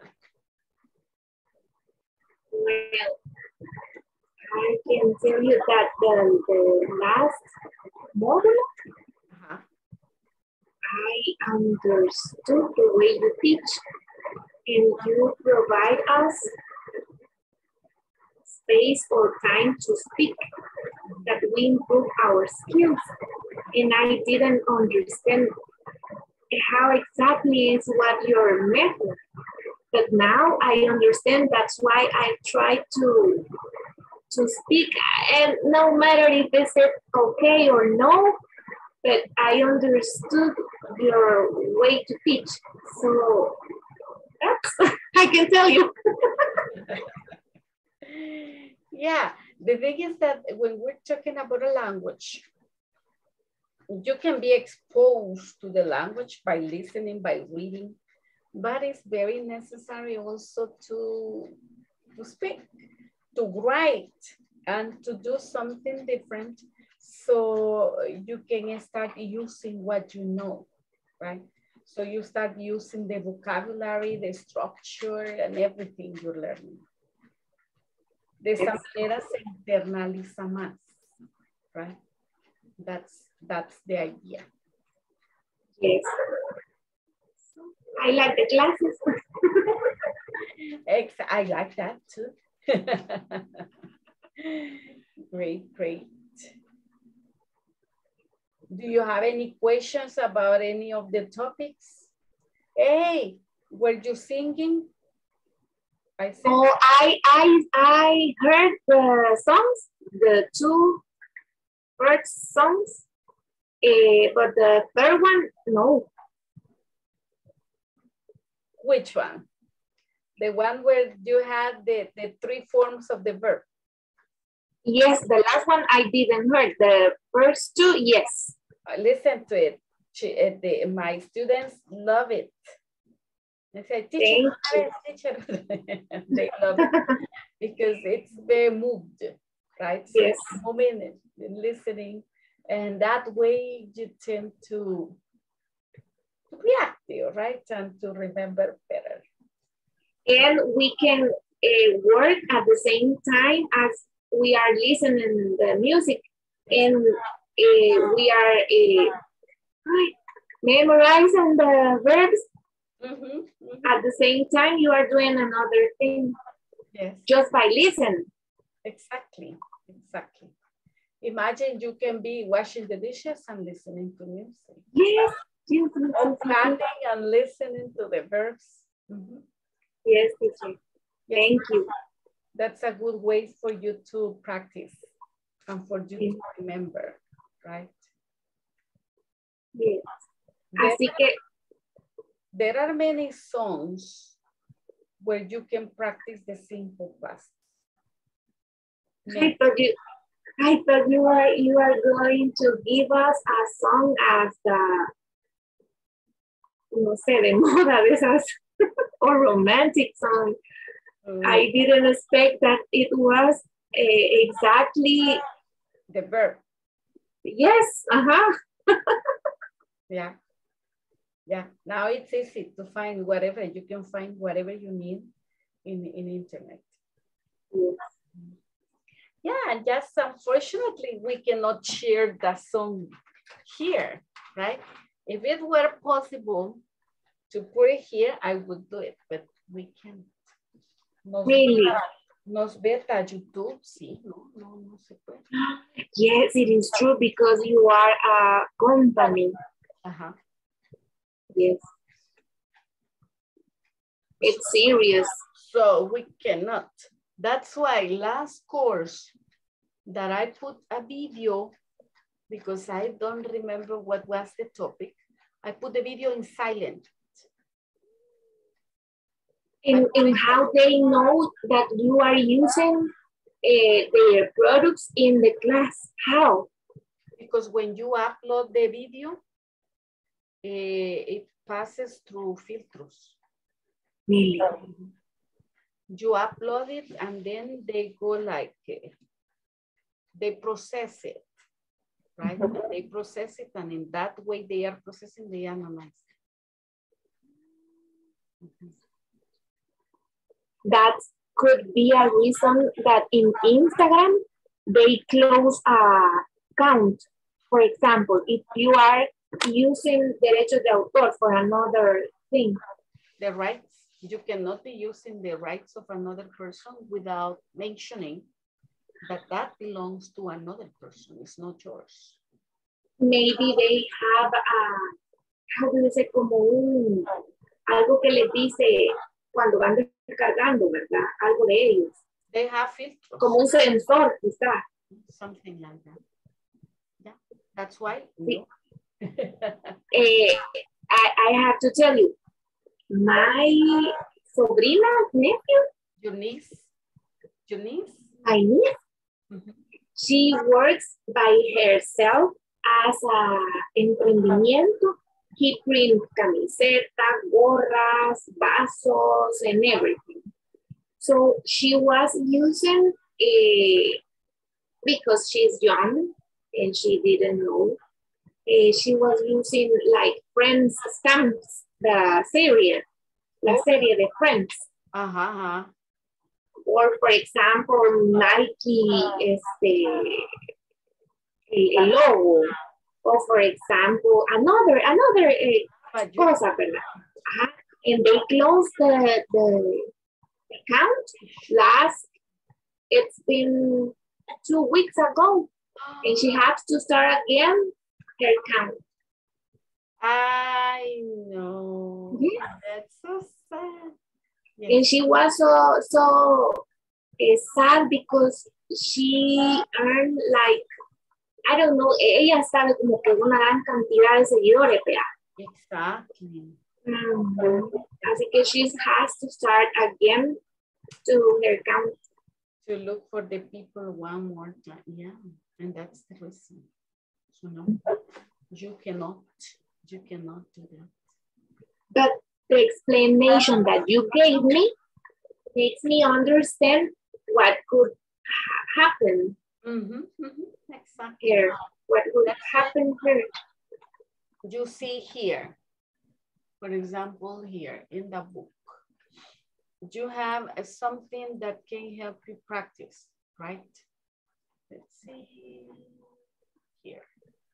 Check. Listen to person asking for or giving information about a program.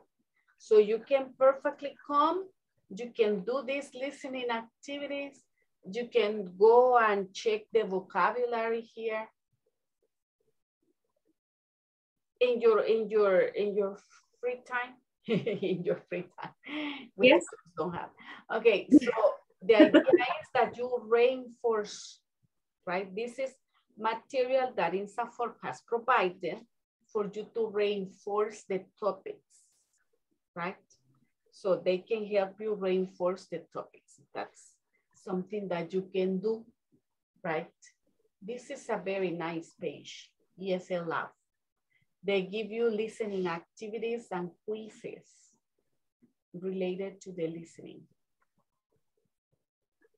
Last module, I use it. In this module, I'm sorry I didn't use it, but in the last module that you gave us, I use it. Yes, and all the pages, well, every 2 pages, you have those things. For example, this is the ESL Lab 2. So that's a listening comprehension exercise. So you listen and then you can do the exercises. And the good thing is that you immediately know if you did it well or not. Teacher, do you believe that if I read books in English as a ¿cómo se dice? A level, basic level. Yeah. I was reading with my daughter because she's learning English. And we were reading a book who calls A Message from a Ghost. And to me, it's a surprise that the understood that I have reading were improved with the classes. Of course. So it was nice to see that I got the idea that I was reading. I understood the complete meaning. Not in everything, ¿verdad? O sea, but the thing is that when you read, you learn structure and you learn vocabulary. So that's why reading is so important. Yes. As you read, you learn structure and you learn vocabulary. And the second book that we were reading was one of George Washington. We have only one page or two because has a lot of draws to finish the book, but it was nice because it has short history and vocabulary and también you have to be concentrated to understand the idea. Exactly. Yes, continue reading. Definitely, that will help you. And in internet, you can find a lot of ebooks too. You can find a lot of ebooks to go and practice. Definitely. In our work, we are right now in a situation that is called acreditación, IB accreditation. So they are pushing us to be a full English teacher. That's why I am trying to do my best because I need it. I really need it. Yeah. English is very important. Take the advantage. If they are pushing you, they are helping you, giving you like the motivation you need to learn, do it. Do it. That's the best thing. Yes. And my co-workers, a lot of them they have a native English. So it's obvious, no sé, bien obvio when I say something and when they talk into me, it's ay, Dios, qué pena, but I try. Oh, try. The most you practice, the most you will learn, definitely. That's definitely. Don't stop. Don't stop. Because definitely, the most you try, the most you will learn. Yes. La penita, porque como le digo, la mayoría son nativos o gente que ha viajado, pues, y que son más, pues, tienen la fluidez. O sea, ellos ahí hablan por completo, así. Pero bueno. Le ayuda más a su listening, porque si ellos son native, tiene todavía usted un extra que le está ayudando más a mejorar su idioma. Hay que aprovechar. Sí. Hay que aprovechar, ¿verdad? Y a practicar lo más posible. Trato con mi hija, fíjese, bastante en el día y tratamos. A saber qué decimos, pero nosotras hablamos.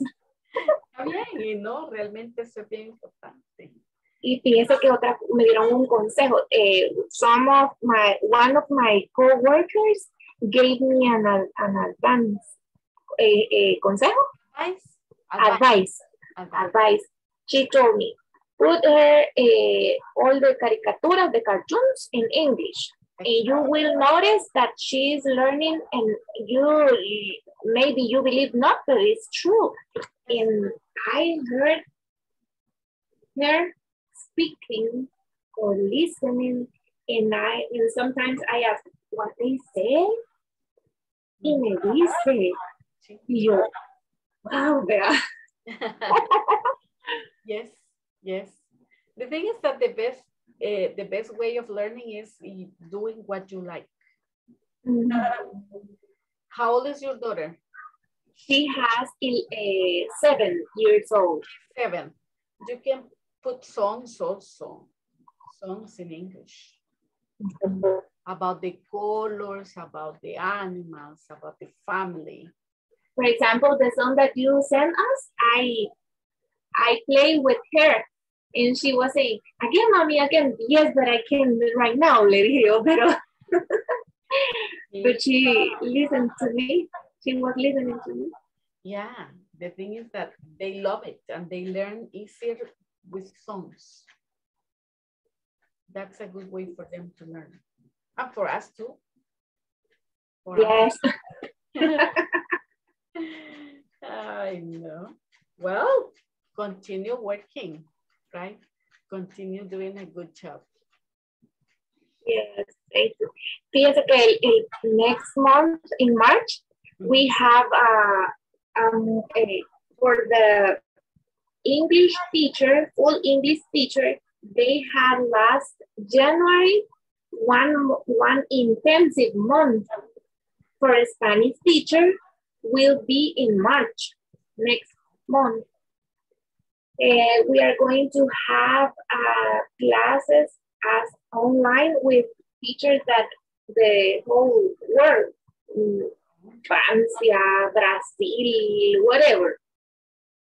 So I was thinking, and we have to talk with them, and I don't know how I will say, but I try. Y usted tiene que comentar, póngale que le dejan una tarea, así como usted nos pone los foros. Ajá. Entonces usted tiene que comentar sobre el de ellos. ¿Vea? La cosa que en marzo, ay, nombre de Dios, me va bien. Sí, claro, claro, todo es posible. Y a veces uno se preocupa más de la cuenta y sabe suficiente para defenderse. En español voy a responder yes. You have to speak English. That's the lingua franca. Lingua franca. Lingua franca. Lingua franca because it's used for you to communicate with people from different countries.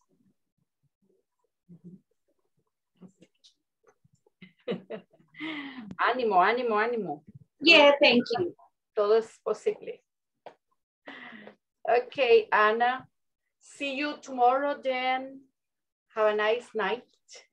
Nice night to you too. Primero Dios, ¿cómo se dice primero Dios? First God.